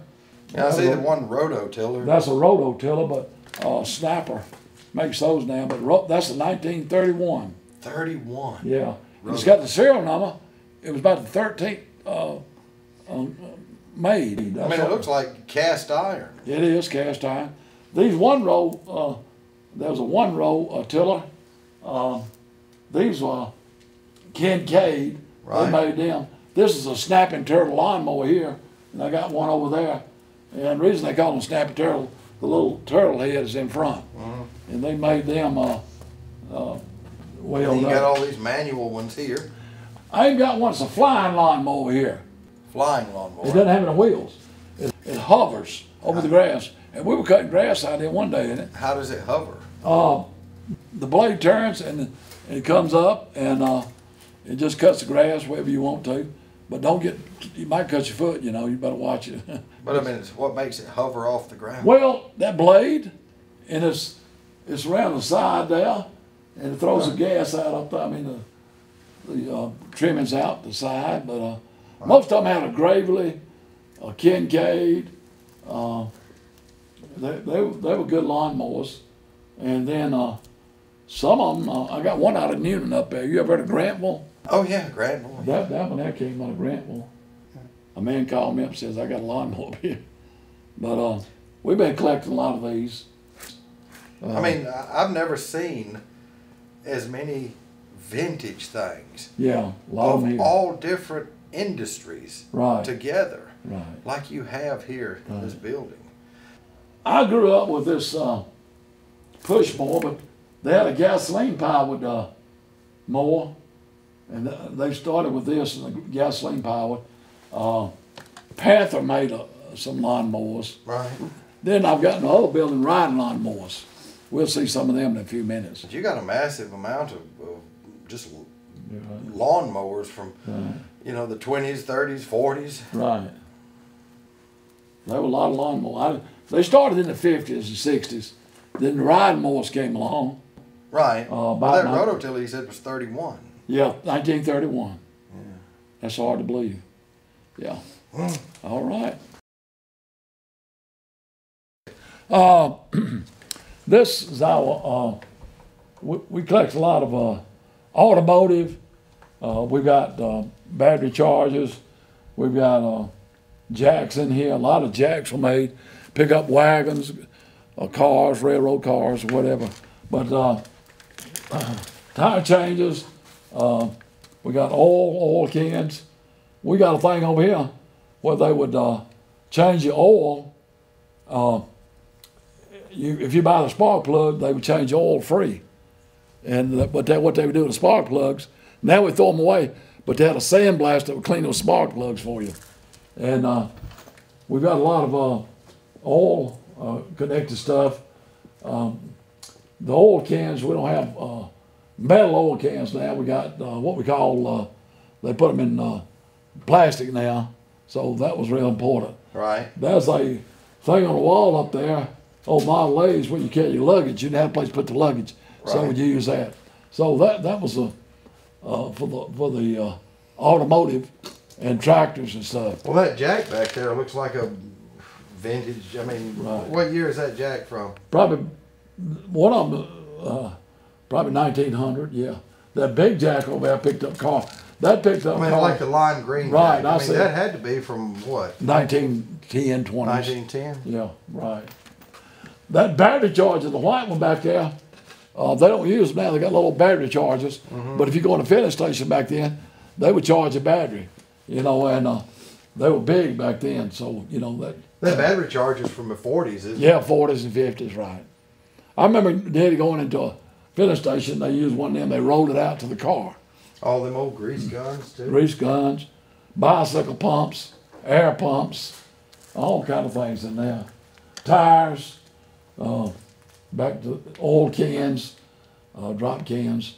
There's a double air pump back there. They're kind of hard to find, but they had all kind of air pumps.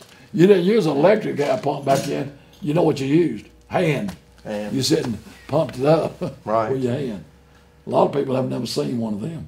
Right. And put oil in. You had a can. You dropped the can in there. You cut a hole in it, and you put it in with a spout. Now, I remember we used to open them with can openers. Right. You know? Pour them in. Yeah. You put them in something like that. It had a spout thing that you'd hook. I think it's a spout thing. So you had to have an air hole, and you'd stick that spout in it. Right. And then it would just pour. Pour in. That's right. That was unusual. Quaker State made a lot of oil. I know that. A lot of oil. Still do, I guess. Yeah. Yeah, that was unusual. So everybody had they had a way to get oil in cars.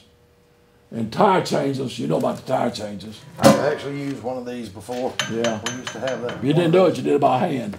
Right. And that thing was pretty good. I actually could just about change them quicker by hand than I could using one of these. Yeah, but not the big tires. Not the big ones, not the tractor tires and stuff. That's right. Interesting.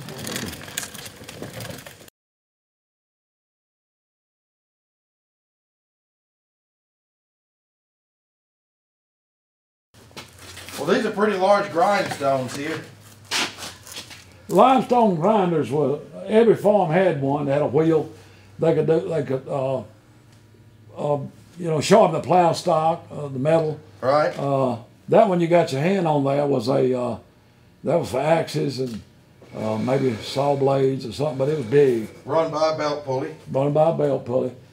These came out of one store there in Tarleton, some of them, and I said, well, how do you know how to sell them? He said, well, you sell them by the weight. Right. So whatever they weighed, they charge you for them. And I didn't know that until then. So they sharpen blades and knives and plow stocks. Okay, Mr. Bullock, what do we have here? This is kind of our water section. I've got some ice stuff in here. But well bucket? Yeah, I've got a well section up here that the kids draw water out of. Do you? Yeah, they got pumps, and some of these are hand pumps. Ice, thing up there, crushed ice, that was a big deal. But most of the farmers had hand-drawn wells. They would dig down a 30-inch hole and go down until they hit water. Hopefully they hit it 30 to 40 feet. Right. But sometimes they had to go further down. These things here, the wood things around here, they would dig, they were called well diggers. Right. And they had a handle on each end. They would send a man down in the well as it got deeper. These ones with posts and the rope on them. Right. they would dig a well, and you've heard of that, cold as a well digger. Yep. Yeah. It's cold as a well digger's ass in Alaska. Yeah. Phrase I didn't goes. want to say that. My wife would kill me. As they dug the wells, they would send the dirt up, and then they would dump it, and then they'd dig a little deep to hit water. And they said, "Tally ho, we hit water." But those are pulleys on wells up there, across there. Yeah. Those on the wall over there were called Alabama water buckets. Those metal things right there, These here? water buckets. They dug a 6-inch well, send that down there, then held 2 gallons of water, and they'd bring it up. Then you had a thing over there would go down the well and little cups on them right there to you. Right. Right. Like they did. So you would just send the cylinder down in the well and it Right. would bring up 2 gallons of water. 2 gallons, called an Alabama water bucket. Right. But you had to set out a 6-inch water hole to go down in the well. And these things just carried water. We got a thing right down there where we turn it, go down the well, bring it up like the Egyptians used to use. Right. They would bring it up. You know, most of this stuff I've never even seen. Yeah. When would be the date span for the things here? 1700s to my granddaddy. That's his. They call them windlass. Right. And he, I got it off the well down there. A wooden wheelchair. My mother was a registered nurse when I was growing up. Right. She worked at the Warm Springs FDR Polio Foundation. 55, they came up with the salt vaccine, and they still use that now. The state of Georgia runs it as a care unit. But she said Mr. Roosevelt was pushed around this wheelchair. So Franklin Delano Roosevelt this was his wheelchair. That was his wheelchair, one of them. I'm surprised you got it in your museum and they don't have it in theirs. Well, I have called them about it. So the water section up there where they draw water out, little pitcher pumps. We talked about that. On around here, we'll talk about some washing machines, and we had laundry baskets, but we'll talk about them. And we have electric wringer washer back here run by electric gas. Well, what do we have here? We have an old washing machine. They put the clothes in there and the soap, lye soap or whatever, and they would take it and go back and forth. And that was a hard work. They would do that, maybe 15, 20 minutes, and then take the clothes out. And then it rocked back and forth. Yeah, you could do that. They wring out the water. Later on, they got machines like this here that was gas powered. And they were lucky to get that. It was old Maytag. That says Maytag, yeah. And they would kick start it and run it with a gasoline motor. And Kick started. Yeah, they kick started. Yeah, kick down like a motor scooter. And that was a real convenience. And you got one of them, you were uptown. Right. And but they used the Amish and people like that. They would put the clothes in there after they washed them before they hung them up on the line. And this is the thing they could move around, put the clothes in, hang them up on a clothesline, and that was a good thing to have too. And then later on you had wringer washers, then regular washing machines. So washing machines have come a long way. Well, let's move down here and talk about some of these. These look interesting. We'll do that. Vistamatic. Pink. Right. The square ones were Maytags, and then later on they were more wringer washers where they wash clothes, run through the ring up there, you turn it on, and it would take the water out of them, and it'd hang them up. Right. But we got one back here that never was used. It's a Kenmore. Sears made Kenmores. Right. And that was brand new.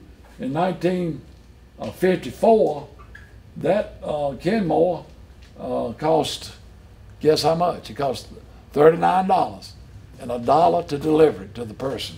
This Kenmore back here. That Kenmore. They were round. They still make Kenmores and whatever, but different size. But I'm saying to have a wringer washer, that was, you were uptown. I mean, Not many people had them. And what year was that? That Kenmore was 54 back then. These were probably late 40s, early 50s into the 60s. Then they came out with better washers, and now they got, we had ours on the back porch. Right. Mother wouldn't let us bring it in the house, but it made a lot of racket. And, she wouldn't let you bring it in the house? Why? No, it was on the back porch. But we were lucky to have one. And my sister got a hand in there, and I got whipped for that, but I know about that. But later on, they came up with better washers. They had wash machines. They had better dishwashers, the old dishwasher back there. They came out, that's a top-loaded dishwasher.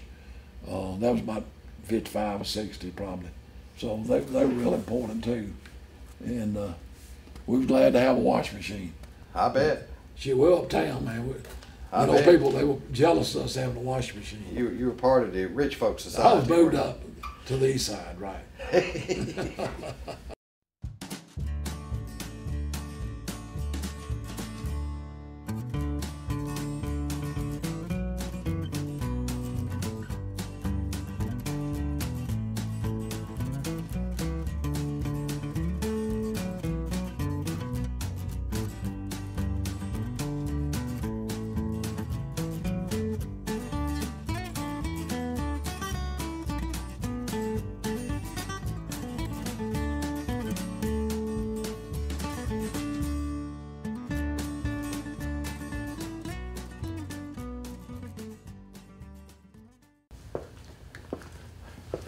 And what about this gigantic safe you have here?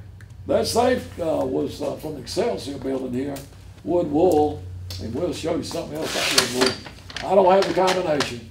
If anybody knows how to get in the safe, call me up. So you've never been in it? It might be something valuable in there, we don't know. So if you know how to get in there, let me know. I can't get in it. We could find some way to get in it. Yeah, might find some gold in there, so Maybe. you never know. Everybody needs a safe.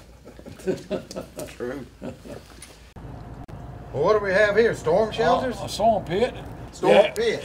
Every house had a storm pit, a cellar, and what they did, this was supposed to be in the ground a little deeper, but my granddad had one, so I went up there and looked at his, and he stored milk in there, had all his vegetables in there. He had his milk in there, had a little stream going through his, and if a storm come up, like a tornado or a hurricane, but we have tornadoes, everybody run to the storm pit till it was over. Right. Then we were safe. But, you know, a lot of people didn't have storm pits, and they end up wrong. I know it, it's bad. I'm sure, well, they're not only useful in the past, they're probably going to be useful in the future. Right, you got that right.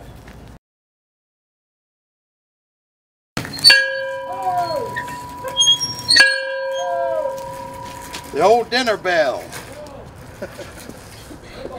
Anyway, it looks like you got a smokehouse here. Is it full of hams and sugar cured and salt cured meat? Right. We take out meat when it's fresh. Usually I get our meat in December when the cold weather comes. What happens is we cure them out for about 6 to 8 weeks with salt. Sometimes I put saltpeter on them to give them that red color. And or sugar cured. Most of this is salt cured. And I've got a bunch of hams in there now. And he asked me why it was locked up. Well, a lot of people want to get a ham. I mean, is that from the hog killing you had last month? Right, it's hog killing. We built a smoke over here. After we get the meat cured, we try to take most of the moisture out. A long time ago, they would take out all the moisture. A ham or something like that will have about 30% moisture. We try to get down about 18 to 16%, maybe 14.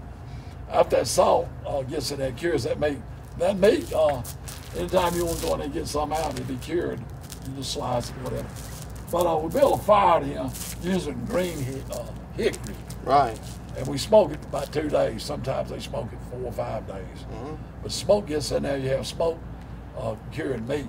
Right. So some of them been in there maybe a year or two and still good. Oh, yeah. See, they didn't have any way to refrigerate it.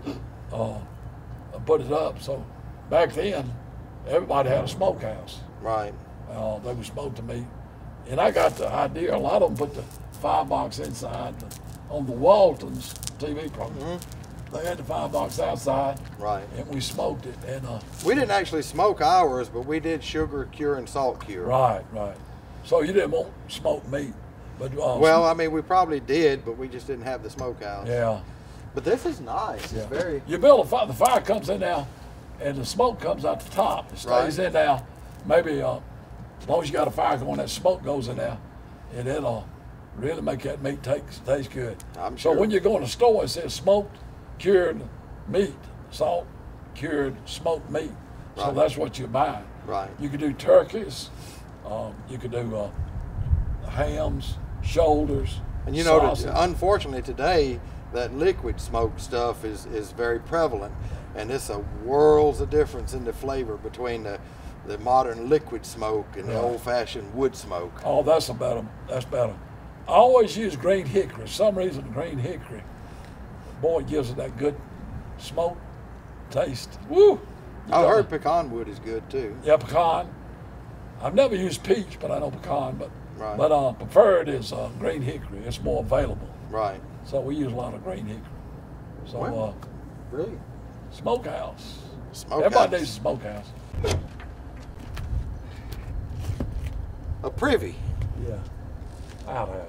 A double seat privy. You know, I started collecting them. I put in the paper, and I got a lot of calls. You know, back during the Depression, they made them and sold them $5 on concrete. I got one right down there. Yeah. Yeah. It's got CCC. Right. 1934, something 36. Well, that's That's interesting. a double now. That's a damn double.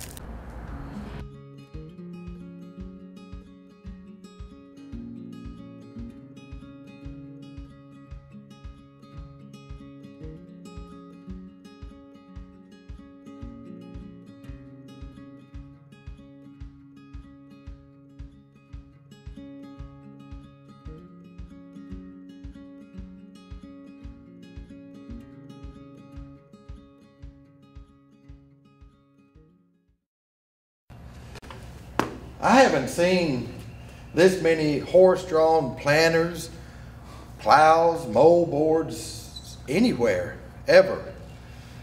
Do you have any clue how many you have here?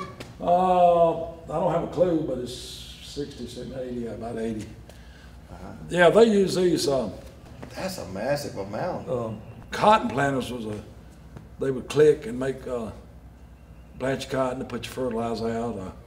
They would had seeders here, plows to plow the land with. I know my granddad had a bunch of these, and we had drag hares, we had turn plows, we had seeders.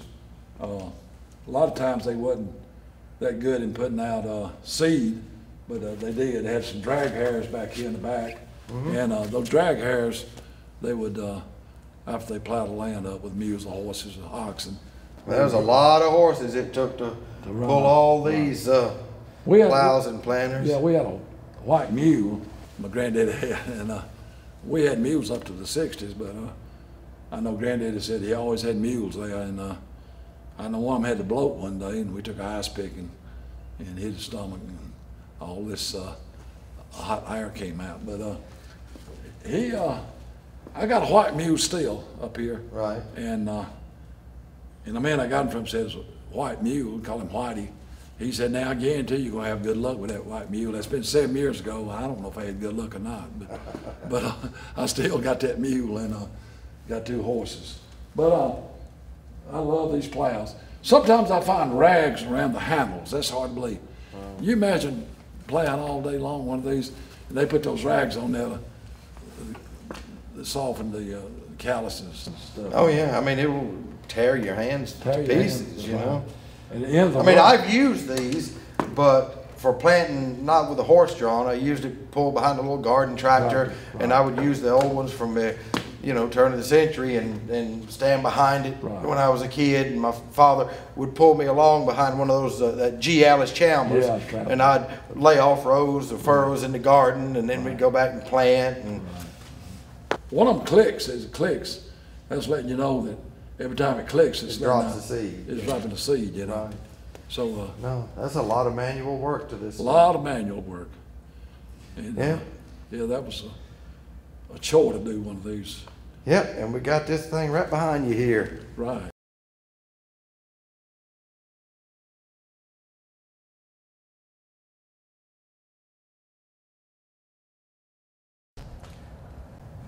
Now this is a small iron wheel Hart par. Hart par. Tell us a little bit about the Hart par. These came in effect about 1915, 19, this is about 30. Hart par, then Oliver took over Hart par and they started calling them Oliver tractors, and it's still Olivers, but this was had a pulley on the side, they cut firewood or whatever. Yeah, well this pulley would run those thrashers and Right. everything that we saw in the other barn. Right, but they could do a garden or whatever. Well, This was running at one time, and we'd go out and plow a little bit with it, but we hadn't used it lately. Well, this was the first tractor, well, the second. The first was steam, Right. and then it went from steam to these small motor tractors, right. which replaced the horse. Right. Yeah. We got other tractors we're going to look at in a minute, but this is a Hart par, later Oliver. So they. This is a wonderful, nice-looking tractor. Right. This is an old farm all. You don't often see them this age. No. Tell us a little bit about this Back in the farm all. 40s or 50s, this is a F20 McCormick Dairy farm all.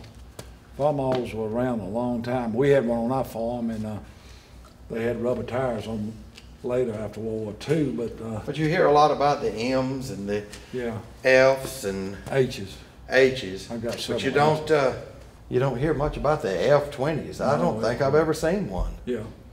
They had metal wheels until they started putting rubber Right. in the late 30s. Then when World War II came along, they went back to the metal, and because they were using a lot of rubber.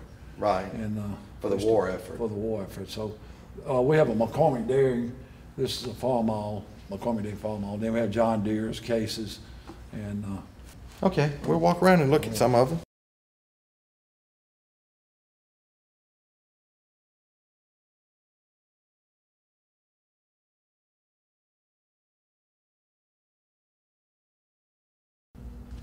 So what is that contraption you're sitting on? but this was a silage cutter, and they run the corn, green corn through here, and then chop it up with the cows.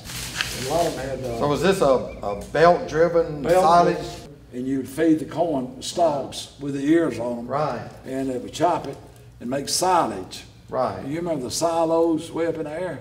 Oh, I mean, we used to cook, cut silage and Yeah. put it in pits and stuff. Yeah, well, they did pits. But I never used the belt-driven ones. Ours was PTO-driven Right. later, you know, obviously my age. But this was, what was this, around 1930? Yeah, 20s, 30s. 20s and And 30s? they would get the corn and make sure it was not mature then, because they had the small ears on them. Right. But you didn't want to get one with too wet because it'd clog it up, but Right. you'd wait till it get down about 25 or 30%. Then you run the corn through and chop it up, and the cows loved it. They gave more milk. Interesting. So that was a lot of the Mennonites I work with now, they still use silage cutters, but they're more modern.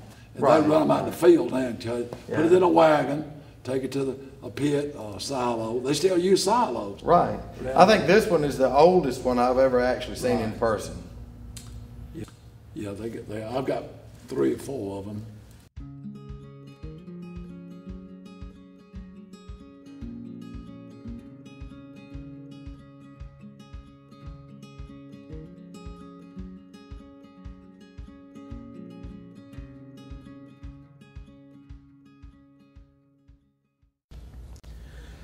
Well, I see a bunch of anvils here. I see a blower, old blacksmith tools it looks like. Tell us a little bit about these. You in a hog scalding vat, homemade, Right? and that's what they scald them in, but they use barrels now, metal barrels. They don't seem like they work just good. The anvils, every farm had an anvil in a blacksmith shop. This is a blower. They could run the fire into a thing and heat the horseshoes, or if they were making metal plastocs, stuff like that. So they run this blower around, and it ran the air in there. They kept the coals hot. They usually using some kind of coals Right. made out of coal, and we got a wheelwright section in here too that would take the metal around the rim of the wooden wheel, and it would form the metal rim around there. So oh, really? that was really important too. Yeah, to do that. And a lot of like I say, every farm had a blacksmith shop, and right. my granddad had 3 of them on his farm, and they would work. Actually, we didn't have a blacksmith shop, but our neighbor had one, and we always used him for everything we needed. But it's an integral part of a farm and having a blacksmith These shop. are different sizes. This big one here is 300 pounds, and we had to tote that thing and put it on a trailer. It was hard to get. 300-pound animal. 300 pound. They sell animals by the weight now. Right. If they weigh 100 pounds, you usually get about $2 a pound. So this 300 pound would be worth $600. That's a lot of money. Right. But they, like I say, wheelwright stuff, and they use that a lot, and yeah. they were very important. Let's look around at some of this more.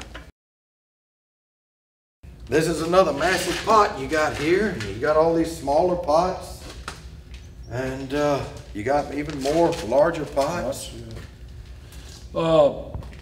We scald a hog and heat the water in this pot, scald a hog in that vat over there, 55-gallon drum. But they made syrup in them.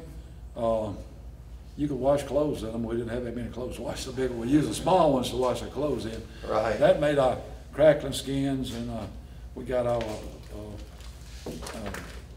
in the small pots. I know Saturday morning, Mother would get up and say, "We're gonna kill some chickens. Let's heat some water up." So when we got through that, we got to go to the movies. So I was glad to do that. And she wringed the neck of the chickens. We heat them in there and scald them and pick the feathers off of it. And then she take the. So you'd scald your hogs, scald your chickens, make your Brunswick stew. Made Brunswick stew. And this one right here. Right. One of these, and they had 40 gallons, 50 gallons, up to 80 gallons usually. That might have been 100. They're hard to find now. Usually they're cracked. Nobody uses them. They're very large. They're large and very heavy. Yeah, syrup making is what they use. Oh yeah, sorghum syrup. That would be wonderful for making sorghum syrup. They're very useful. And this, tell us about this. A drill press. They could drill big holes and stuff, and we had wheelwright stuff back here, made the metal go down the wheels and stuff. Right. Well, how did it? Just put it down and put your bit in there. And, right, but it was belt driven. Belt driven, yeah. Oh yeah. It was a belt driven drill press. Drill press, right. Mm-hmm. You get wood or metal, right. That's amazing. That's amazing, that, yeah. They. I have never seen one of these. You never seen one. Never seen one of these. But that's okay. This is what we got.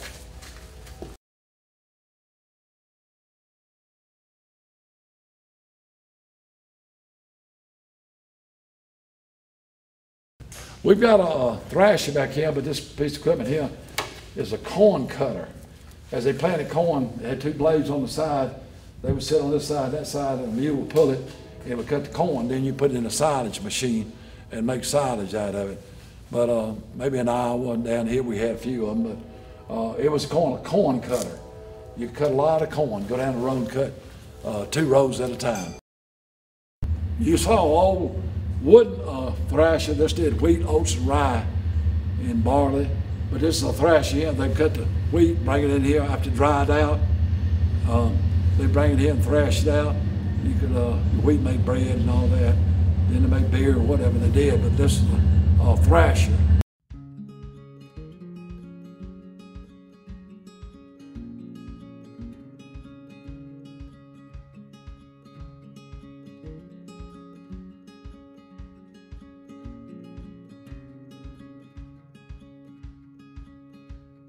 They had a grain binder, and then a thrasher, then they made a combine. These are combines.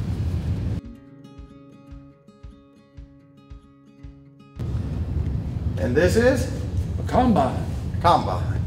We talked about the thrasher. Right. But that went out in the 20s and 30s. They came on an idea with a grain binder. They could take the grain and bring it here after dried, and through the thrasher. This thing ran through the field. Mm-hmm. It cut the wheat, oats, rye, barley, and then it would the wheels would turn and the shaft would come out the back, and And this was a bench, I suppose, where someone would sit with the bag, and the grain come out here, and they would bag it, put the bag here and roll it off. Am I correct? Right, and somebody would come along and pick it up. Right. And they would sell that as seed, or they could do it, or they'd have to take it up and through the seed cleaner, but after that they could sell it. Take it to the clipper machine that we saw in the other building. That's right, we do that in the other building. Now we hadn't seen a grain binder or a corn binder, but I'm going to show you these in a while. Okay. So they but this whole row that we've got here, I got 3 of them right here. Or the combine. Combine. Yeah. All right, the combine did the thrasher and the small binder down there that would take it in. They put them together, called it a combine. That was so that they. Was it combined? Right, combined it. That's correctly. That's right. Okay, we'll look at those.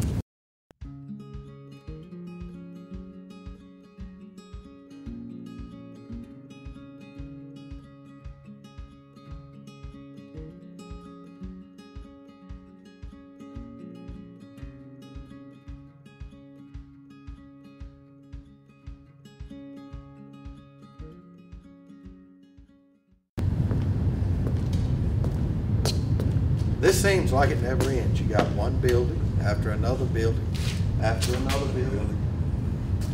Yeah, we're in the peach section now. I love peaches, and I grew up on a peach farm, and it's not in session.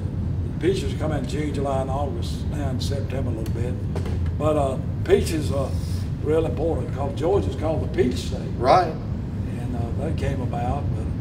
But, so all of this is peach related. I have equipment. Yeah, I built a peach shed like my granddad used to have, and it's across the road. They would bring the peaches in, dump them in a defuzzer. Peaches got fuzz on them. Right. And they got to take that fuzz off. So they had horsehair brushes that would take the fuzz off of. They run them on down here, and they size them. Peaches different sizes. Then they put them in. Used to put them in flats. They had 6 cups in there. And they would sell them like that, but then later on they put them in boxes like this. What was the purpose or the reason why they had to take the fuzz off of them? Well, you didn't want to go to the store. A lot of people don't like fuzz. My little boy is kind of allergic to fuzz. A lot of people are, and they don't want to get fuzz on them. So then they come up with a hydro cooler way of doing it with water. Right. And they dip them, and the brushes take off the fuzz. So that was a horsehair brush fuzzer. Then they used to pick them in boxes. They paid people like this to pick them in. Then first they came in baskets, a half a bushel, 3/4 bushel, a bushel. Farmers now sell about 3/4 bushel boxes. Right. And that's where they buy them in the store today. But they had a way of taking the peaches, and they had a ringer down there. They would ring them and turn them upside down. They'd fill the bottom, and then they'd ring the top back in the 40s and 50s. And then they sell them. There were 2 package heads here, had a rail side in here. They load them on here, taking to New York, New Jersey, Philadelphia, up through there. Now tell us about this large wooden barrel you got. That was on a farm where they get water.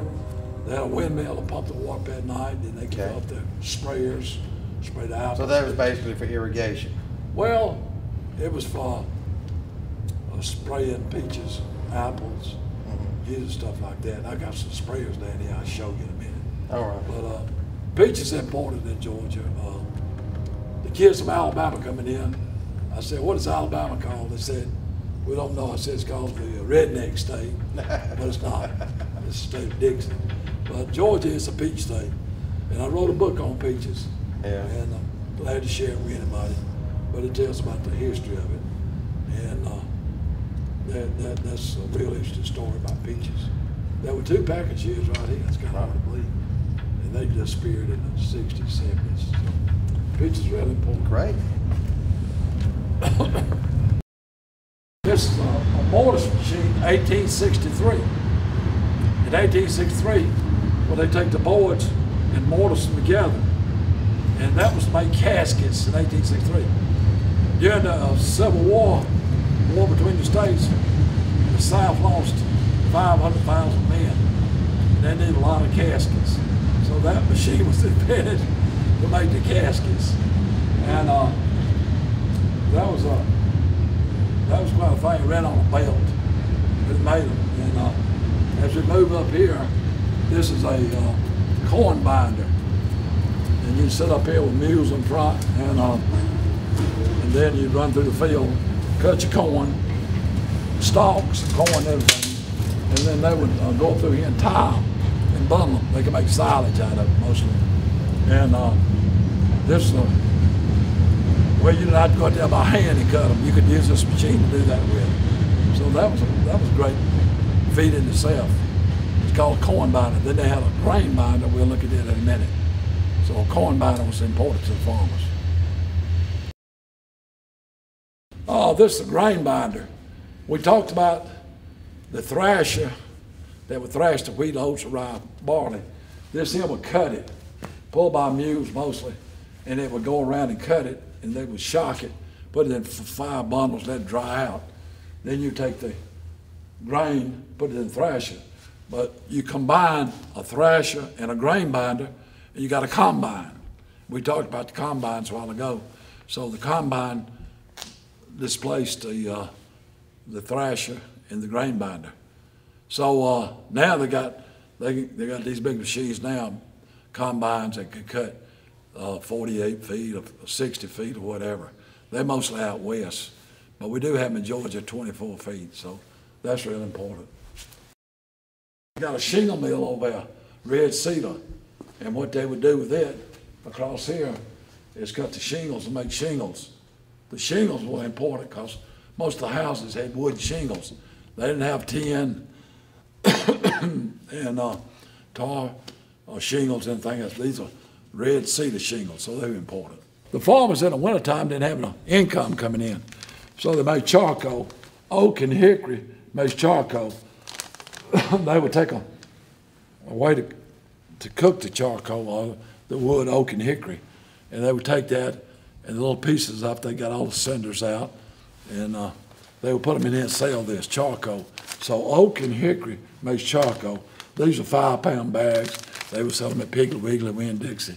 So that was important to farmers to have something to do in the wintertime, make charcoal. And what is this? A stationary hay baler. A stationary hay baler. Stationary. Didn't go through the fields to bale hay. What we call a square bale. Right. They weigh from 40 to 50 pounds. Mm-hmm. They bring the hay in, coastal, you know what it was, and run it through here. Run off a belt, a tractor, a pulley, right. And then ran through here and come out the back down here and made a square bale. They had to tie it with either string or wire. Right. And so you'd load the loose hay from you'd cut it with a horse-drawn sickle mower, you'd fork it onto the wagon, you'd bring the wagon in and bale it with this machine here. Yeah, you dump it off there into this machine. As you put more you put, it pushes that other bale out the back. And then when it came out, they could load it up, take it to the barns or whatever. So it was a convenience just toting it to the barn and forking it up. And look at these massive cogs, pistons, and those very heavy springs. I mean, you're talking about compacting some hay. It would. I mean, this beats anything that they make these days. This John Deere, when I got this, a man said they were baling hay one day and a man got his fingers caught in those cogs, took off 2 of his fingers. Wow. So you got to be careful around this. Safety is the most important thing on the farm. More farmers killed by machinery than anything else. So 1930s, huh? Yeah. I got several hay balers. Yeah, let's take a look at some of them.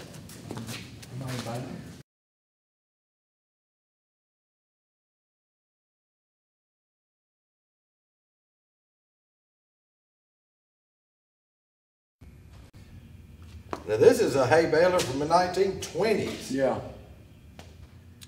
This a lot of companies made them. John Deere, Ematis Chandler's, New Holland, New Way.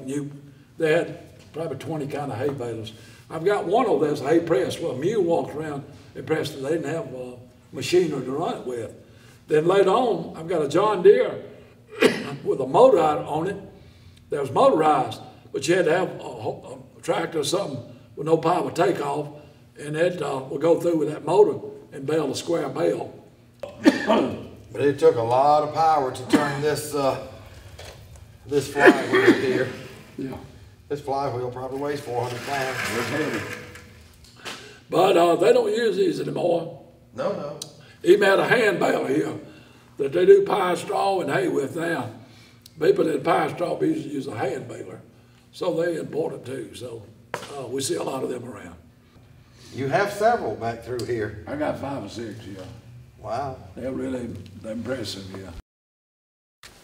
Franklin Roosevelt constituted a program during the 30s, tree planting. But a lot of them had to do it by hand.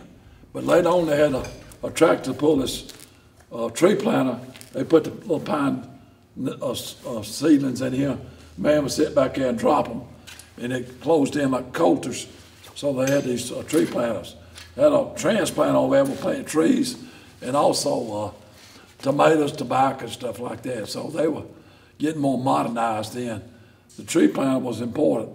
I know in 1959, Daddy got his trees for $3 a thousand, little pine seedlings. And then we used a tree planter like this. You can plant maybe 500 trees per acre. They usually plant about 700 trees now, pine seedlings per acre. So a tree planter came in handy. If you didn't, you had to do it by hand. And that's a lot of labor intense, right? So they were real important.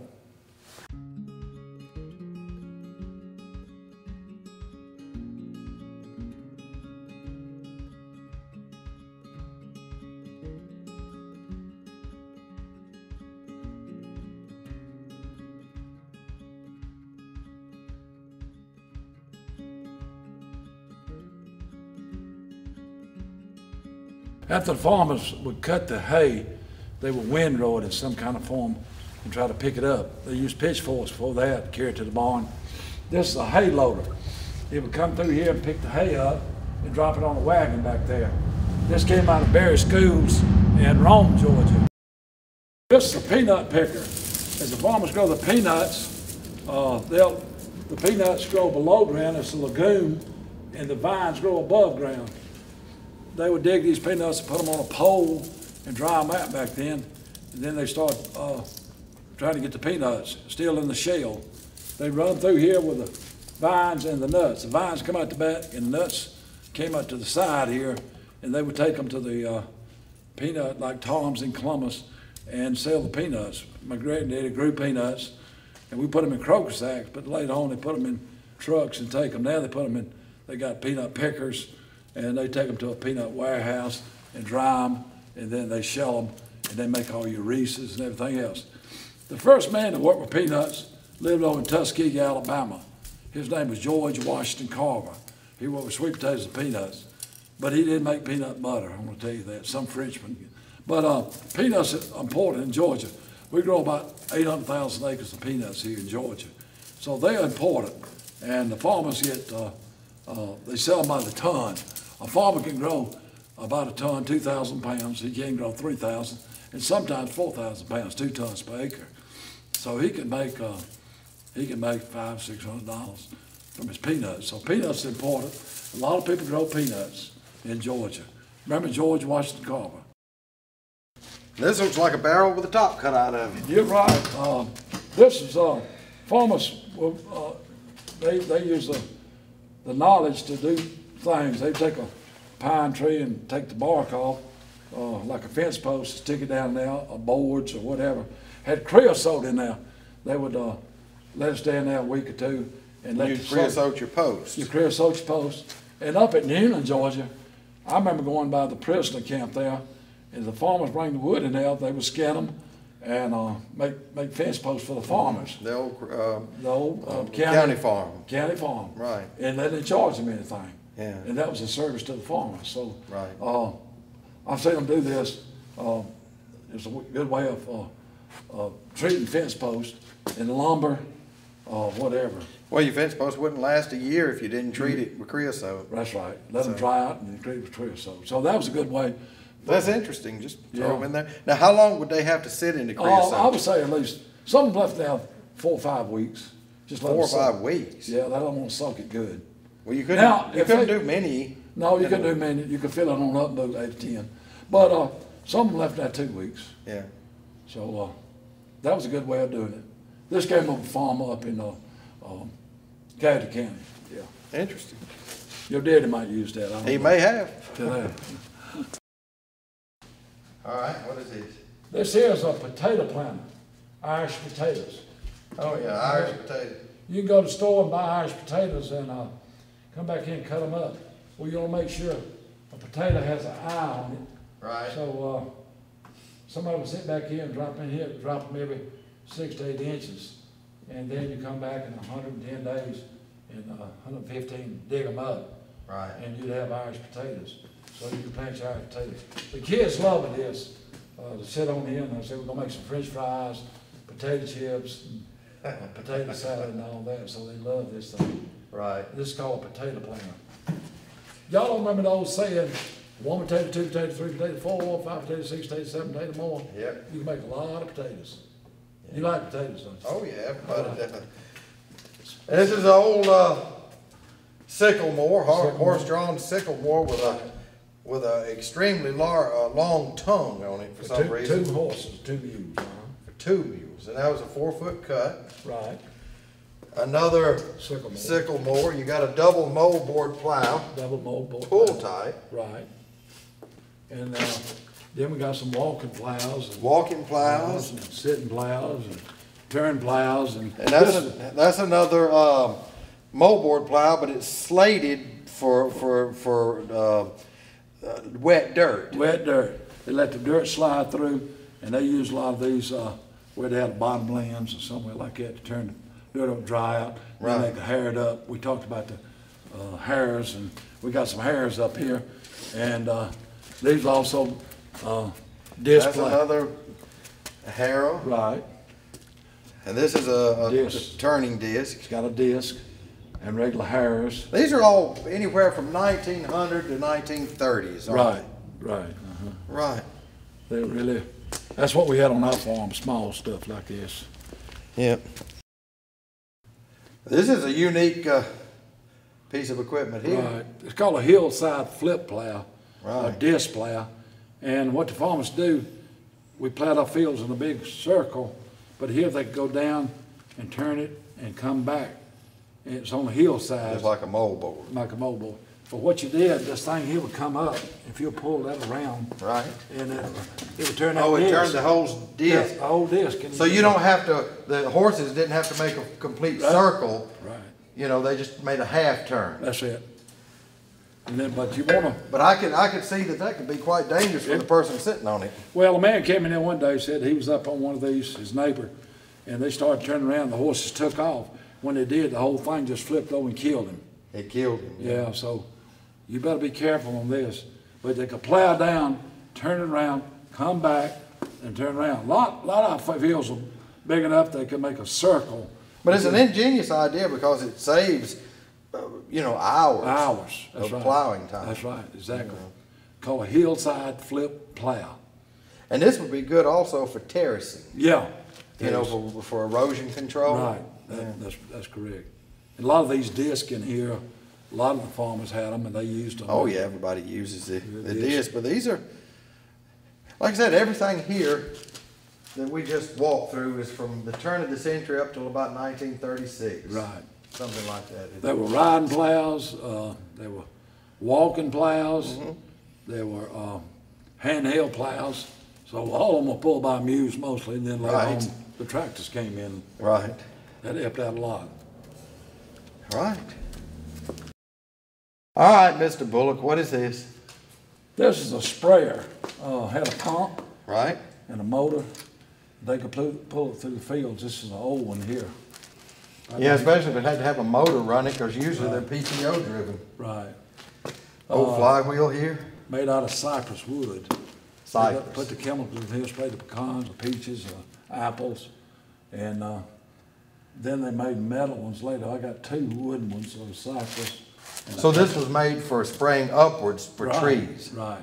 Right. They go up and spray all the crops, and every farm had one that had apples, peaches, blueberries, pecans. So that was real important. Then they quit making these, make stainless steels now. Right. But they use PTO driven. Right. Now. So and a lot of them pull on trucks now too. They have a truck. And I have a pecan grower there, so. It doesn't look like it would hold liquid right now. It wouldn't hold much now, but one time it did. Yeah.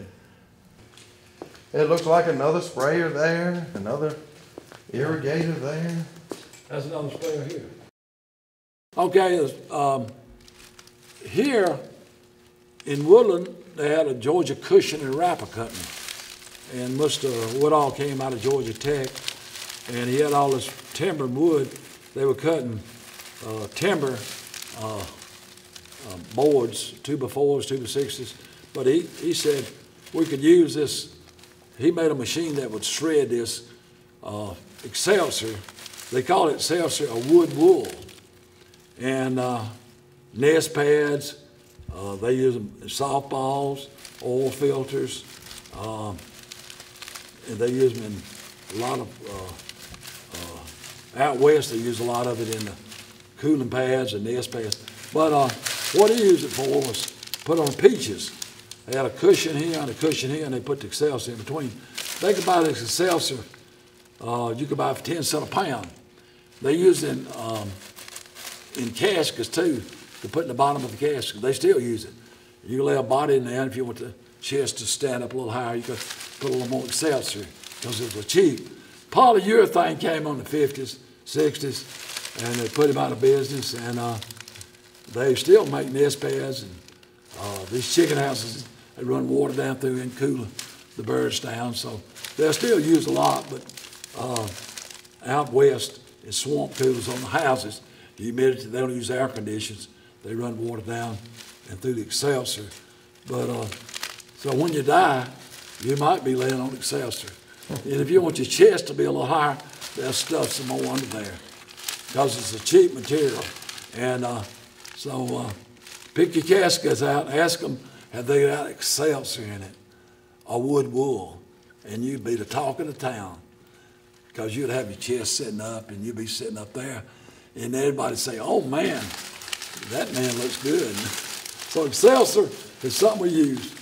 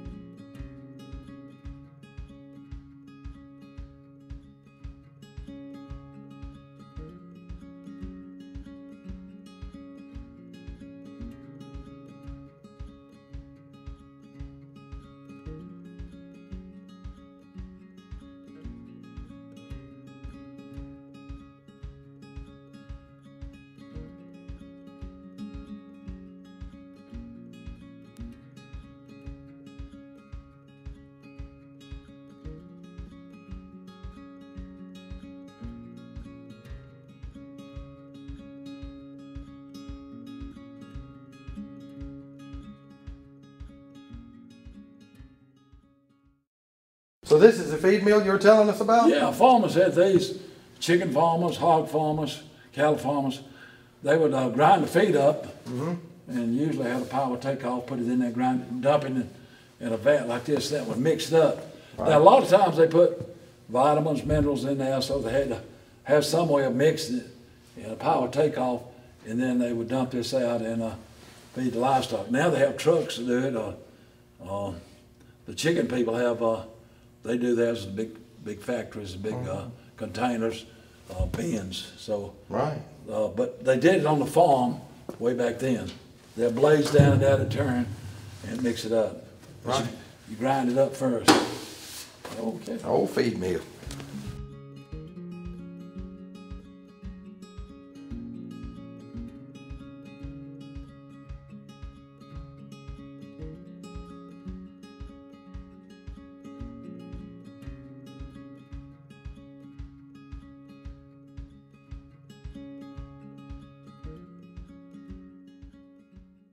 We still have some dairy stuff. We moved down this building, but this is a cooler here. You put your 10-gallon cans in here, and you just lift this and put them down there. Now, it was hard picking them up and putting them in there, but it kept the milk cool until you bottle it or whatever you did with it. They had the bottles there, glass bottles, and we let our milk sit over the side, would look like Jello, and we could churn it with some churns, and we could make buttermilk and butter. So that was really important to the dairy farmers too, that had dairies and the ones that didn't have dairies. So that was real important.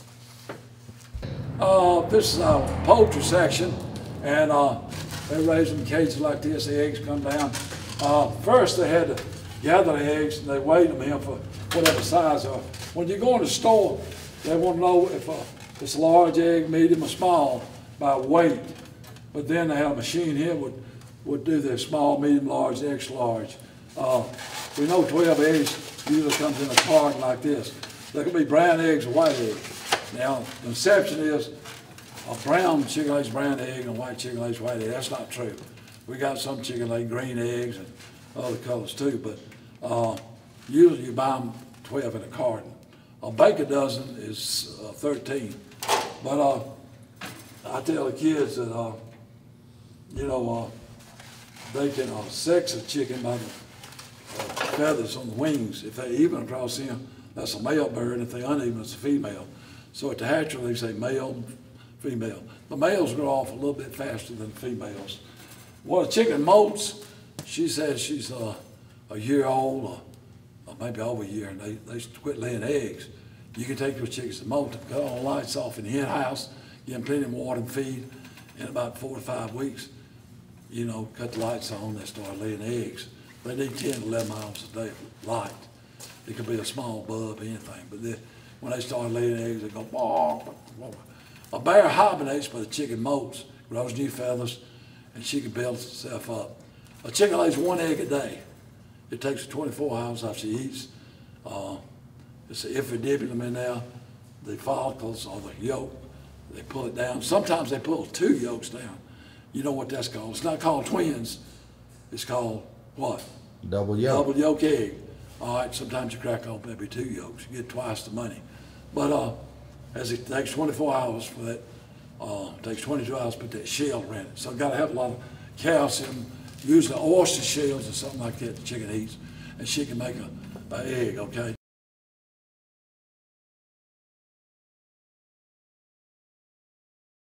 Mr. Bullock, it's been an adventure today, and I've really enjoyed it. I thoroughly have.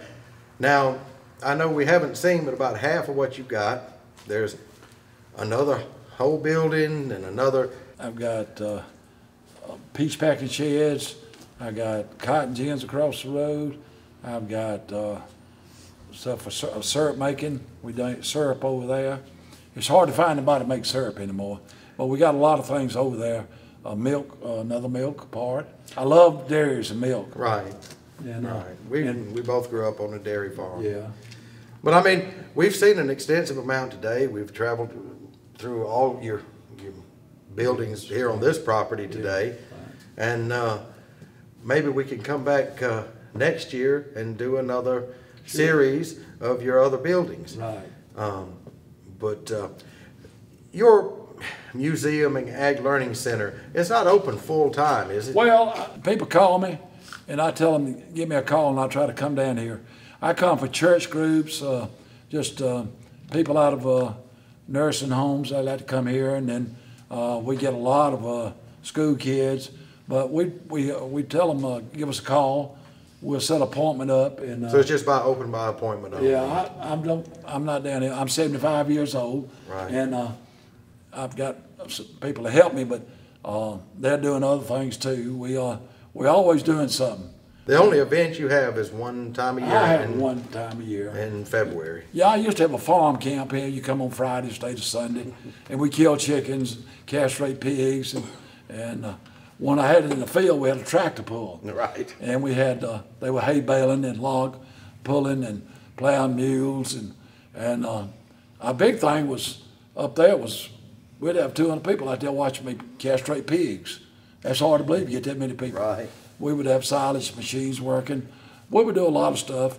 Had one man killing rabbits. and show them how to skin a rabbit and all that. Then I got a lot of slack off of that, so I quit that.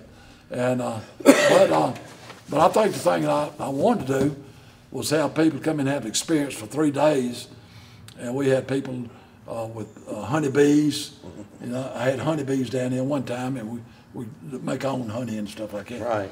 And but the bees got out, started stinging them, so I had to quit that. So, but I think the castrating was. I've been doing that all my life, and you know the goats, the sheep, pigs, the cows, the sheep. They enjoyed the sheep. We sheared sheep for them, show them how to shear sheep. We had some kids out of Newland to come down and shear for us. So we had a blacksmith shop. Well, people can find you on the internet. Oh yeah, if you go to oldsouthfarm.com, we on there, and you can pull us up. Phone number, address, we'll email, all that's on there, and I'd have people coming for the hog killing from everywhere. Right. We've had them from London, England to come by here. I think they're coming through Atlanta. Right. But they saw it. Just last year we had them from Alabama, South Carolina, North Carolina, and Kentucky, and on up into Tennessee and Florida. Yeah. That's nice. Well, I appreciate you letting us in to see all of this today. It's been a rare and beautiful treat, simply because there's a lot of things that you can find to look at here that it's even hard to find on the internet. And some of these things are rare, and the things, even if they're not rare, they're an antiquity of a bygone age, and you're preserving that. And to me, I think that's a wonderful thing, that there is people like you out there that preserves agricultural history, because too many people these days, they don't care about agriculture. Even if you go out into the Midwest where agriculture is rampant, they don't really care about the antiquity of it. No. It's all modernized and electronic and done with cellular telephones. And they got tractors now that drive themselves. You know, that's kind of hard to believe. Satellite up there telling that tractor what to do. Right. But you know, we're one of the best kept secrets in Georgia. And that's why I wanted to feature you on America Unveiled. Okay. Well, we appreciate it, and we appreciate the people today. And I know a lot of them out here haven't seen this. Give me a call, and we'll open the museum up and have a good time, and we'll reminisce about that bygone days. Well, Mr. Bullock, until next year when we come to do a part 2 of all your rest of your museum at your other location across the street. Right. Until then, thank you very much. You're welcome. And glad to have you. Thank y'all for coming. Right. And this wraps up this episode of America Unveiled. We have been at the Old South Farm Museum in Woodland, Georgia with Mr. Paul Bullock. Until next time, see you later.